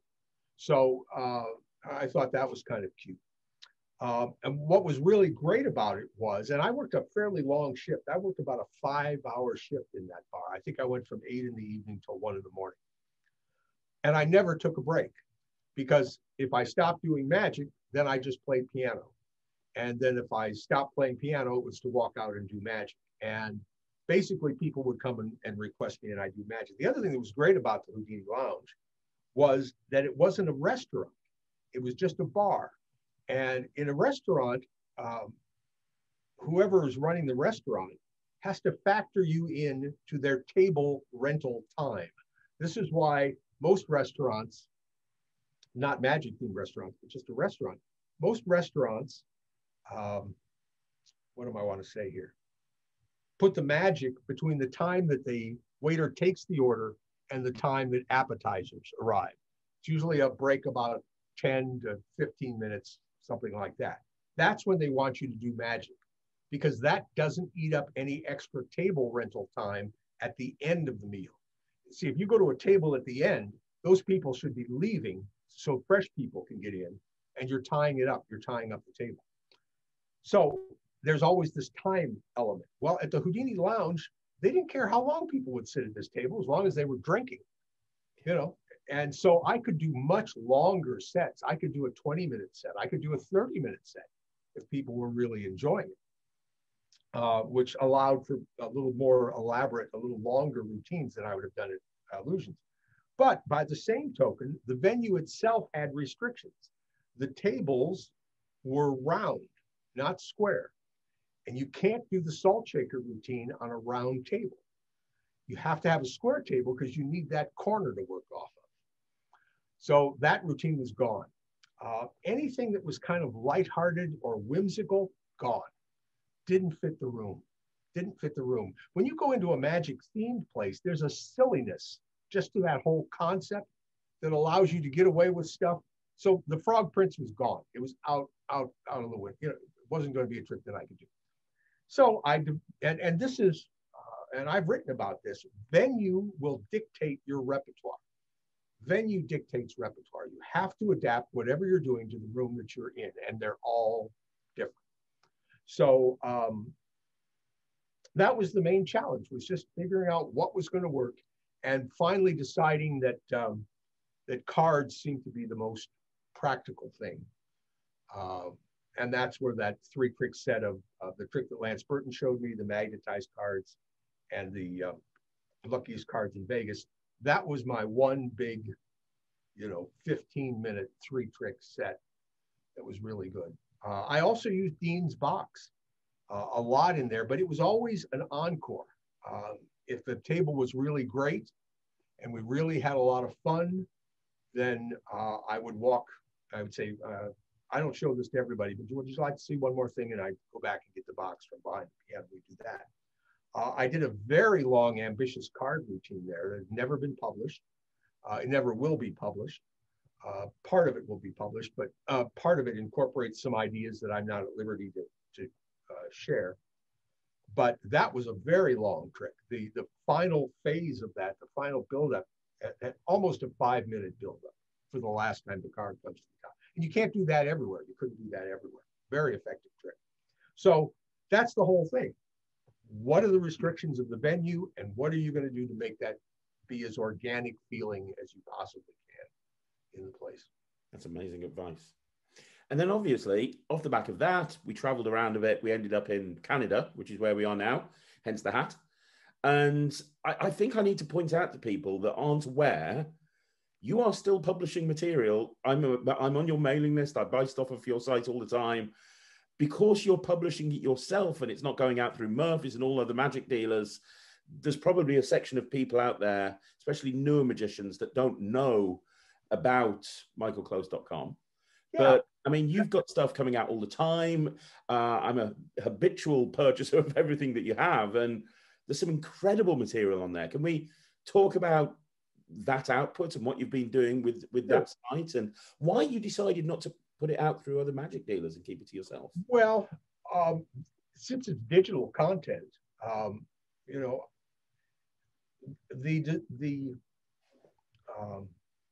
the impetus to move from those exquisite plastic comb-bound books that are in your library to digital really came from the fact that it is just a giant pain in the ass to go on a lecture tour with books. I mean, you're breaking your back hauling this stuff around. And, somewhere down in my core, I'm a teacher. My father was a really fine teacher. He taught at the Purdue University campus in Indianapolis. He was in their mechanical engineering technology department. Probably the last human being on earth to get a full professorship while only having a bachelor's degree. And it was because of his real world experience. So he was a great teacher. So in all of the books that I write, go back to the Worker series, the goal there was to teach. The goal there was to teach. When I first started lecturing for magicians, I was really unhappy with how it was going. And Chuck Bain, my old friend Chuck Bain, who's in Australia now, Chuck said to me, "You're dissatisfied, aren't you?" I said, "Yeah, I sure am."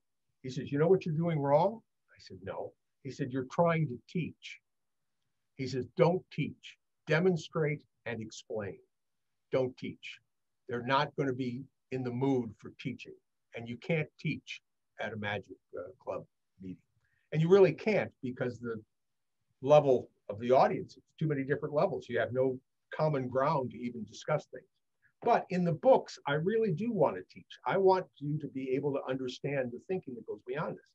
So since my goal is to teach, as these digital things became more viable, it seemed to me that the most effective thing I could do would be to combine text and either illustrations or photos, which we've already done with the Workers books, and combine that with video.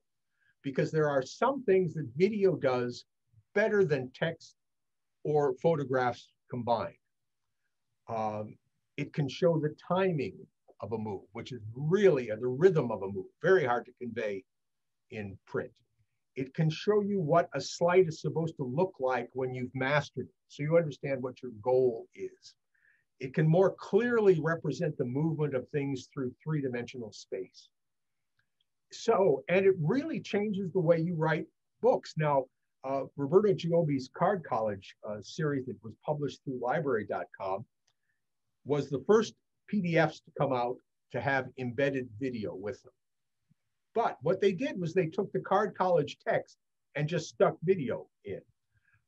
Closely Guarded Secrets was the first magic book ever written from the ground up with the intent of adding video to it. And that changes the way you write a book, because sometimes it's easier just to say, rather than explain this, take a look at this video.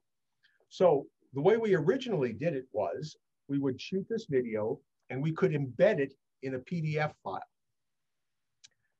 And then Adobe, and then it was like Harry Potter's magical book, because you get to this place and you'd read it and you'd click on this image and all of a sudden this video would spin in and you could see what the thing was that I was talking about. Well, then Adobe started playing not nicely with everybody. And as they released newer and newer versions of Adobe Reader, people were not able to get the videos to work, the embedded videos to work. So we had to figure out a different way to do it. And the way we do it now is all the videos are uploaded as unlisted videos to YouTube. So you do have to be connected to the internet, you know, in order to watch the videos, but that's really not a big thing. But the big jump we made is going from PDFs to EPUB. Now, EPUB is the format that you use to read a book, you know, like a standard, you know, fiction book or nonfiction book on a tablet. And what EPUB has going for it is you can change the font size, and if you lay it out correctly, any graphic elements like photos or whatever, they stay where they need to stay. And for somebody like me whose eyes, you know, get poorer over the years, this is a lifesaver, because if you read a PDF on a tablet, unless your eyes are really good, if you're looking at an 8.5 by 11 thing on a little tablet screen, that text is too small to read, which means you're going to have to zoom in, which means you're going to spend a lot of time scrolling and then zooming back and scrolling and zooming back. And with EPUB, you don't have to do that. It's fabulous.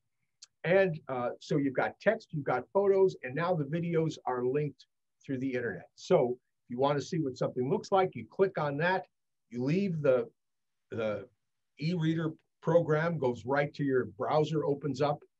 The YouTube thing is right there, watch it. All you have to do is hit the back button on your tablet and you're right back into the book. And to me, the experience is no different than sitting in my chair reading a book at this point in time. So that's why we made this shift away from paper products. And because of that, we want to maintain control over our products. So if you want them, you get them from me, nobody else. And that's just the way we do it. Of course, because they're digital products, we're ripped off the instant we put out a new product. And all I can hope is that the people who understand how much work goes into these things will give the creators of this kind of product the benefit and support them by buying. If you buy any of my books, any of my ebooks from anybody but me, you're getting a knockoff of it. So that's just something that's important to know. If you buy it from a website in China, they've knocked it off, and I'm not getting a cent of that money. So now, as far as the ebooks go, we took Closely Guarded Secrets and we completely updated it and put it into this EPUB format, you know, so now it works everywhere. And in addition, Lisa also lays out a PDF. So if you want to print out pages and put them in front of you and make notes on them and, you know, scribble on them and have them in front, they print out beautifully. If you're the kind of guy who likes a bound book, well, print it out and bind it somehow. You could do that. So we give you both of those files when we do it. The Paradigm Shift books came about. There's 2 volumes of them, simply because I've been changing my mind about lots of things. For example, in one of the workers' books, I wrote an essay called The Big Lie. And the big lie is that it's fun to be fooled. And I made the joke that if it was fun to be fooled, Richard Nixon would still be president. But my language wasn't clear enough. And Josh Jay sort of took me to task on it, because he said, you know, I do magic for a lot of people. They love being fooled. I thought, okay, yes, that's true. There are people who like that, but there are people who don't. And so what I should have said was, how are you going to handle the people who don't like to be fooled? Not that everyone, doesn't like to be fooled, but if you're working as a professional, you will encounter those, especially in the social situation of a restaurant magic or cocktail party magic. And so there were all these things I wanted to go back and revisit and explain this a little more thoroughly. And so that's what a lot of the paradigm shift books are. This idea of System 1 and System 2, which were explained in Daniel Kahneman's Thinking Fast and Slow. I think this idea has such profound impact on how you construct magic. It's really something. The paradigm shift itself is actually a move. There's a way of performing, but basically is a classic pass. But the mechanics of it, the pressures of it are different than you've seen before. And it's pretty much an invisible pass that you can do on stage or anywhere. It's really something. So that's where the title came from. But also it has the play on words because it is a paradigm shift. It's a way of looking at things that I looked at one way and looking at them a little differently. A lot of the material in those books came about because of my work with people who take private lessons with me. And they would bring in an effect and we'd start to look at it and take it apart and figure out what's going on with it. And they would, we'd find a whole new trick in there. And there's some things like the IKEA card trick is in there, things like that. So they are really dense books. There is a trick in the paradigm shift called endgame, which is a trick you can do with the Aronson stack. And I believe that that particular routine rivals the Tamara's idea of ending with the deck back in new deck order. I think it's even stronger than that. It's one of the strongest tricks you can do with a memorized deck if you do Aronson. It only works with Aronson, unfortunately. And it was a discovery, really, of something that was built in Aronson that he didn't know was in there. And essays and more things like that. So anyway, those books are jammed full of those kind of things. The Tom Epiphany ebook came about because of the fact that there are only 3 ways to do any magic. There are only 3 basic ways to do any magic. So let's take the linking rings. Well, what are the 3 ways? Well, the rings are already linked. The second way is the rings were never linked, but they look like they were linked. And the third way is one of the rings has a gap in it, so you can link it. There is no other way to do the linking rings other than that doesn't fall into one of those 3 categories. And this holds true for just about for every trick that you can think of. There's only 3 ways to do predictions. It's forced, or it gets done after the fact. Let's see. There are 3 ways. What is it? The prediction switched, or it's forced, and there's another way in there. Or you have more than one, you have an out. You have multiple predictions that you can reveal. Only 3 ways. You can't find me a prediction that doesn't work under one of those things. Now that's enormously frustrating. Why should there only be 3 ways? Why isn't it? And then you start thinking and you go, well, the number 3 in human beings' lives is extremely important. We group things in 3s. There's here, there's there, and there's the space in between. There's morning, noon, and night. Father, Son, Holy Ghost. Larry, Curly, Moe. Things that fall in 3s, like the punchlines of jokes. The best way to set up a joke is in 3, the rule of 3. You set it up, you reinforce it, and then the punchline veers it off in the direction that gets the laugh. So in thinking about this and being really frustrated about it, I realized there is a 4th dimension that we're not using. And the 4th dimension that we're not using is time. Well, how can you use time in a magic trick? Well, the way you use time in a magic trick is to somehow, while you're doing the trick, to distort a memory of something that's already happened. That means that when you go back and try to reconstruct the trick, it's impossible to, because what you've remembered is not the way that it's happened. Mm-hmm. And in this manuscript, there's a way of doing the pothole trick now that makes it an unexplainable, absolutely unexplainable trick. And tying in with this idea in the Tom Epiphany is something else I've come to recently, which is the idea that, you know, we've been talking about presentations and stories and what have you, and you know, eliciting, you know, engagement with the crowd and getting an emotional hook and what have you. Oh, and now I just ran off and I forgot where I was going with that. Boom, boom, boom. Oh, but I don't think it's a magician's job to be a storyteller. A story is going to be a part of what you do, but I don't think it's the main job. I believe a magician's job is to turn the spectator into a storyteller. And I don't know that this has been emphasized enough in magic. In other words, when I perform for you, I want to leave you with a story. I want to leave you with a story that you can tell your friends.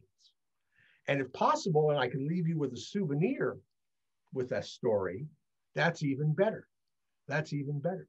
And if I can distort memory so that the story you're telling them is not the way it happened, but you believe it is, now I'm a miracle worker. Now I'm a miracle worker. So there's actually a way to do that with the pothole trick. So you leave them with the card, you leave them with the story, but you've distorted the path. Now, this actually began back in the workers' books. There's a trick in the workers' books that nobody does called A Trick for O'Brien. And O'Brien was the Grand Inquisitor in George Orwell's 1984. What happens in that trick is you walk up to the table, you've never met the people. The spectator freely selects a card. The card he selects turns out to have the only red back in a blue back deck. And on the back, it says, "Happy birthday, Frank." And you've never met them before. You've never met them before. Well, what happens in that trick is that I change the past, because when the card comes out, it says, "Happy birthday," and there's a space and it has an exclamation mark. And so when I show it to them, I say, "Look," and it says, "Happy birthday, Frank." Well, to the people listening, I'm just saying his name after that comma. And he's blown away because it's a red card. And now I take out my pen and say, "Let me autograph this for you." And I write Frank on, I fill in the blank. My name has already been signed on the other side. And then I turn it over and sign my name. And now he's got a souvenir. And now he takes this thing into the world with him and says, "I've never met him before. And now this card had my name on it." Well, that's the springboard for what happens in the Tom Epiphany. And I believe it's capable of producing material that defies explanation. You simply can't figure it out. So that's that ebook. And the newest one is called The Road to Riffsville. And that was a complete rethinking of unstructured memdeck magic. So I used to call it jazzing, but jazzing is the wrong word. And I call it riffing now, simply because it's not free improvisation. You're basically using little tools that you've already set up. One of the things that I've completely discarded is any correction after estimation. So in other words, they name a card, you make some type of estimated move, and wherever the card is at that point, that's where you produce it from. Mm-hmm.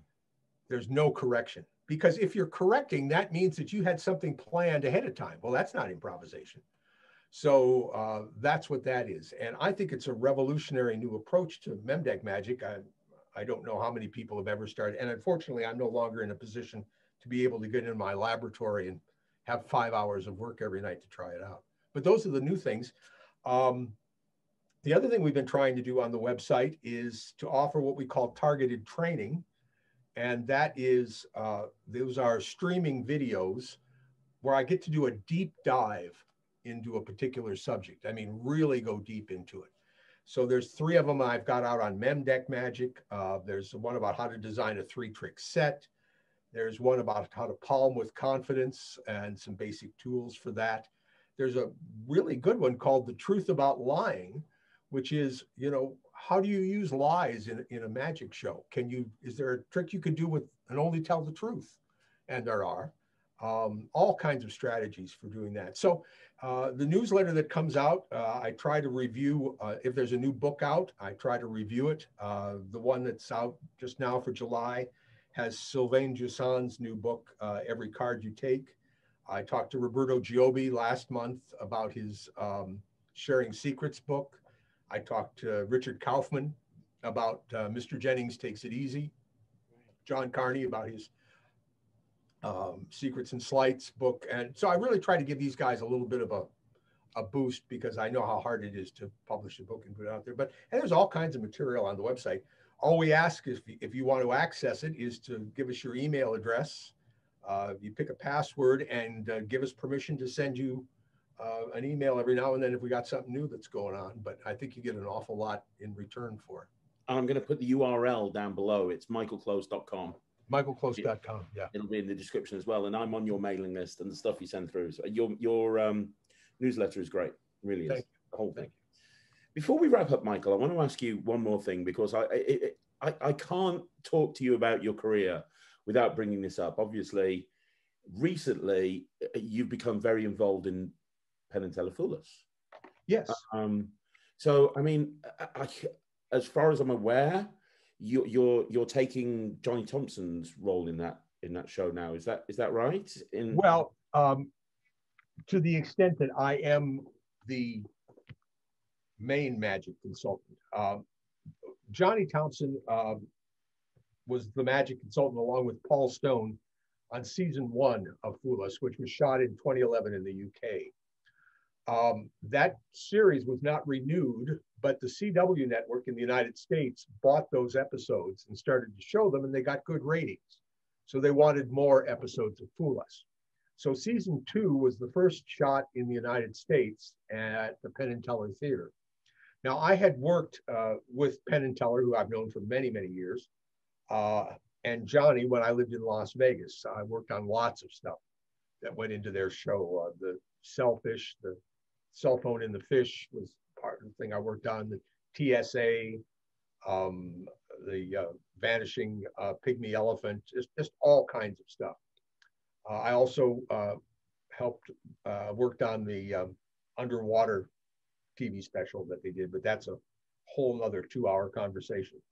So anyway, when they were preparing to do season 2, Johnny said, well, I really would like to have Mike be part of this. By this time I had moved back to Canada. And Penn and Teller said, absolutely. So they pitched it to the producers and I got hired. So Johnny and I were the 2 magic consultants for the first few years there. And I always considered Johnny to be the senior consultant.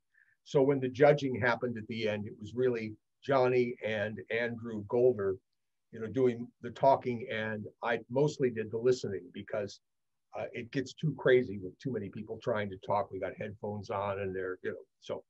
And then Johnny collapsed a few years ago, just as we finished the first full day of rehearsals for season, I guess it was 6.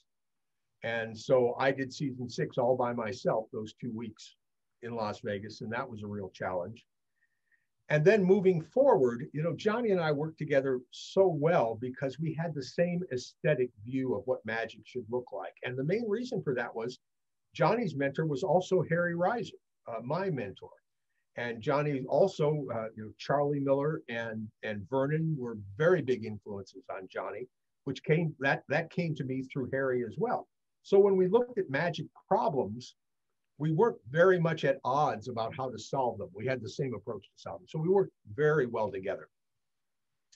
And when Johnny went down, the thought of having to train someone to think the way I think just seemed like way too much work and was going to cause me more work than it would have been if I just did it myself. So for season 7A, 7B, and season 8 that we just got done, I've been the sole magic consultant. And other than the fact that it's a little mentally grueling, the fact that we're able to do so much via Zoom has really been a way that we get a whole lot accomplished. A lot of the things that really made me crazy in the early seasons of Fool Us have disappeared and become much, much, much smoother. I mean, we could spend 2 hours just talking about Fool Us, but that's really, I mean, if you have specific questions about what I do, I'd be happy to fill you in on that. But that's basically the situation as far as my being the magic consultant for the show.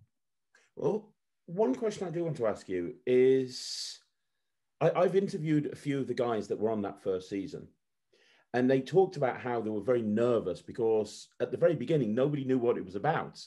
Penn and Teller had this reputation of the bad boys of magic, and they had no problem trashing magic. And so it was a bit of a risk. Oh, what's going to happen when I go on that show? If they see how the tricks work, am I going to be have my career destroyed? Fast forward 8 seasons, it's still just as popular, if not more popular than it was back in the day. But people don't have that concern anymore. So I imagine you have more people applying to the program.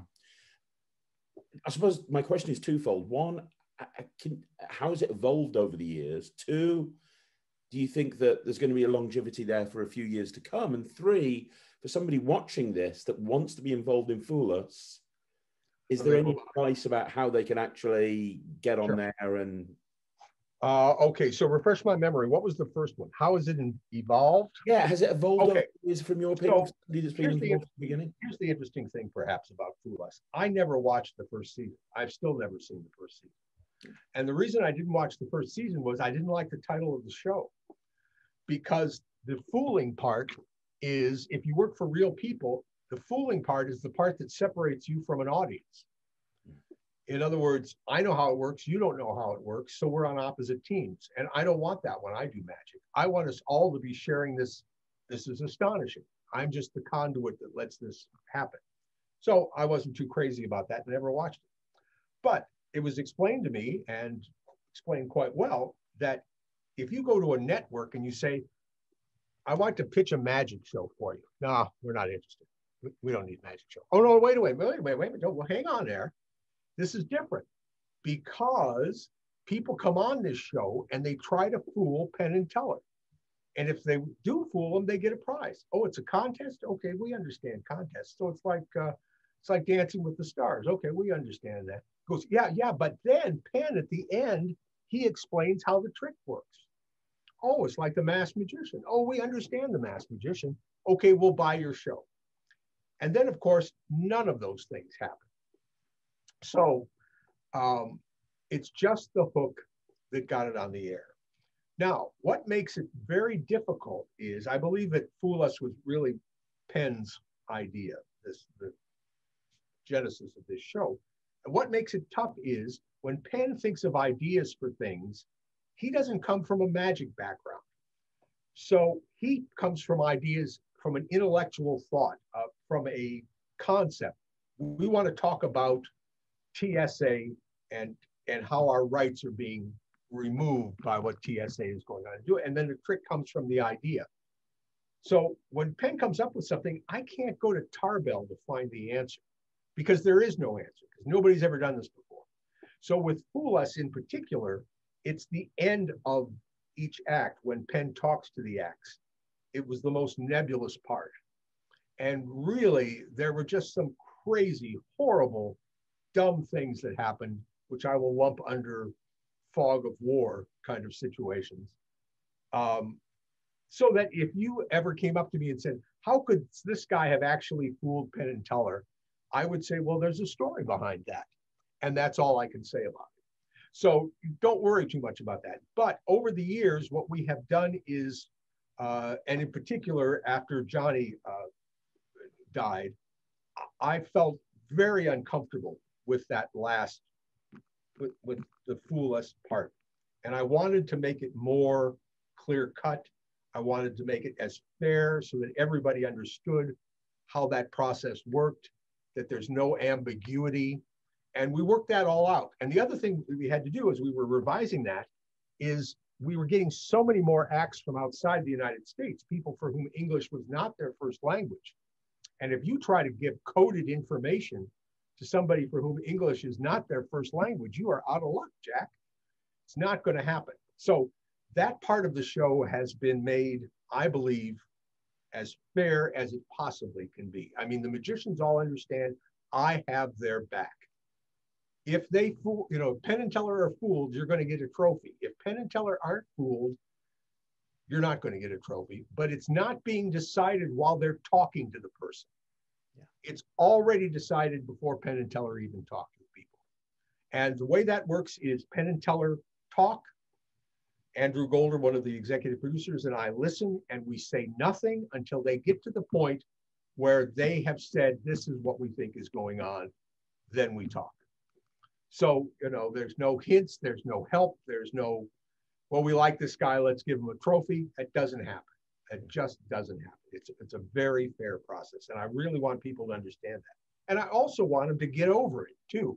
It's not the purpose of the show. It's nice if they fool them, but it's not the purpose of the show. No. So that part has been worked out to my satisfaction, and it makes my life and my ulcers a lot easier as we do it. Now, as far as getting on the show, we certainly hope that there'll be a season 9. It's always a challenge with each successive year.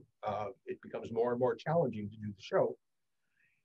I would say what you want to do is, first of all, familiarize yourself as much as possible with what's been on the show.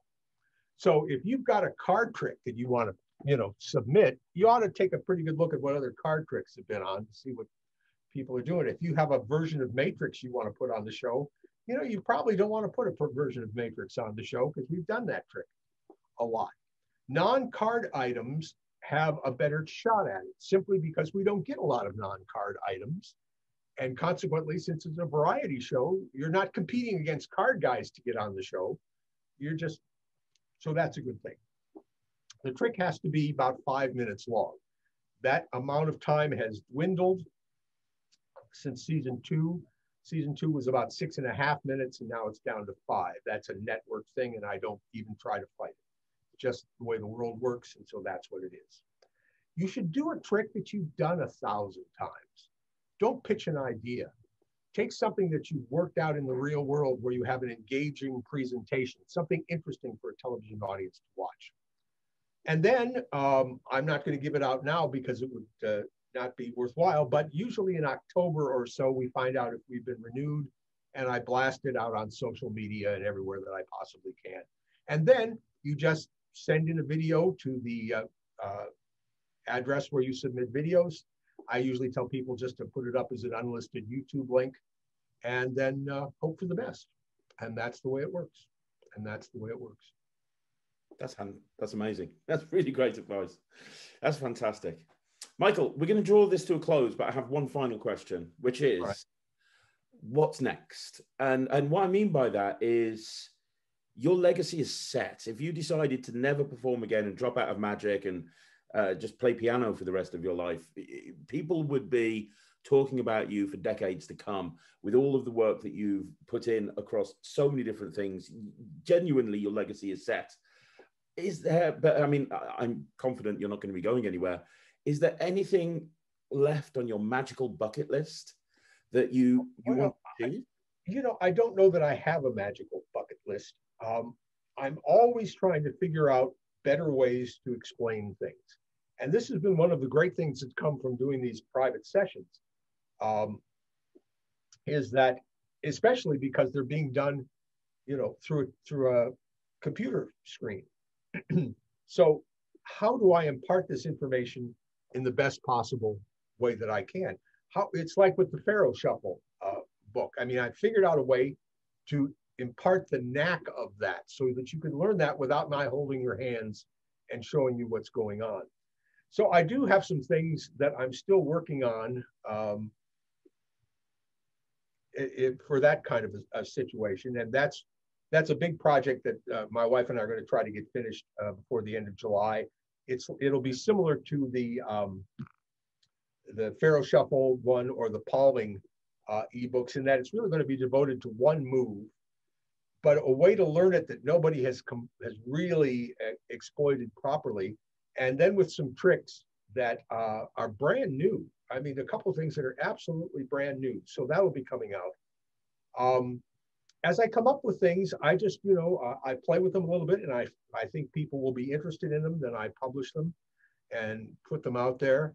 It would be nice to find a place to perform again, I think, at some point in time. I do miss that. I miss getting the laughs. miss getting the gas.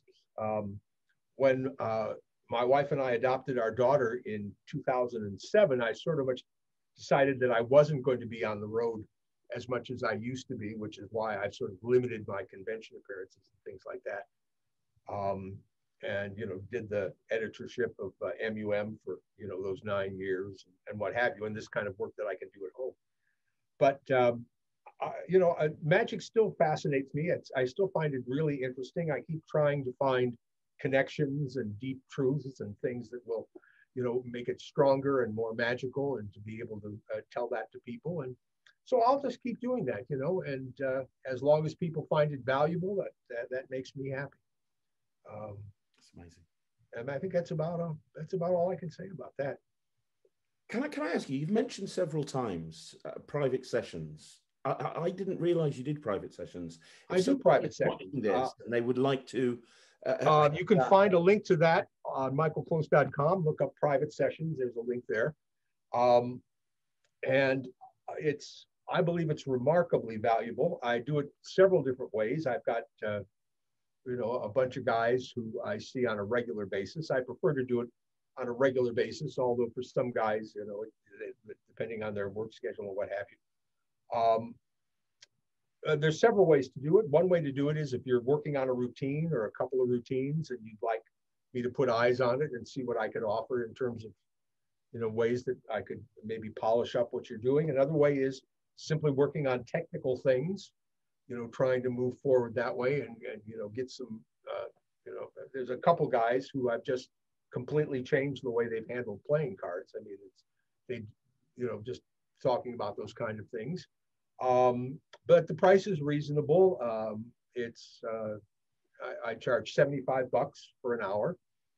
That's US. And usually those lessons run a little more than an hour. I'm not one of those that kicks you out the door when the clock ticks like you know, a psychologist does or psychiatrist. And I think it's very valuable. I mean, one of the things I'm going to do with the permission of the people is there's a few people who are going to be on Fool Us, and after their spot airs, I'm going to get their permission to show you what their act looked like when they auditioned and what it looked like when they got on Fool Us, when they did it on Fool Us, and you won't believe the difference. You won't believe the difference. You know, a mentor is really important. I was very lucky. You know, Harry Reiser was a very successful businessman. He didn't need money. He wasn't going to charge me to hang out and talk to me. But by the same token, he wasn't going to continue talking to me if he didn't feel like I was making valuable use of the information. So my payment was to take what he showed me and think about it and come back with good questions. But it is a source of income for me to do that kind of thing. And it can be a big help to have a fresh pair of eyes, like a director, you know, seeing what you're doing. And also to have somebody, you know, I've been interested in magic now for 61 years. So it's a long, you'd think I'd be better. It's a long time. But yeah, that's available there. And I'm happy to, you know, if anybody has any questions, you know, they can reach me on, through the website, and I'm happy to talk to them about it. That's amazing.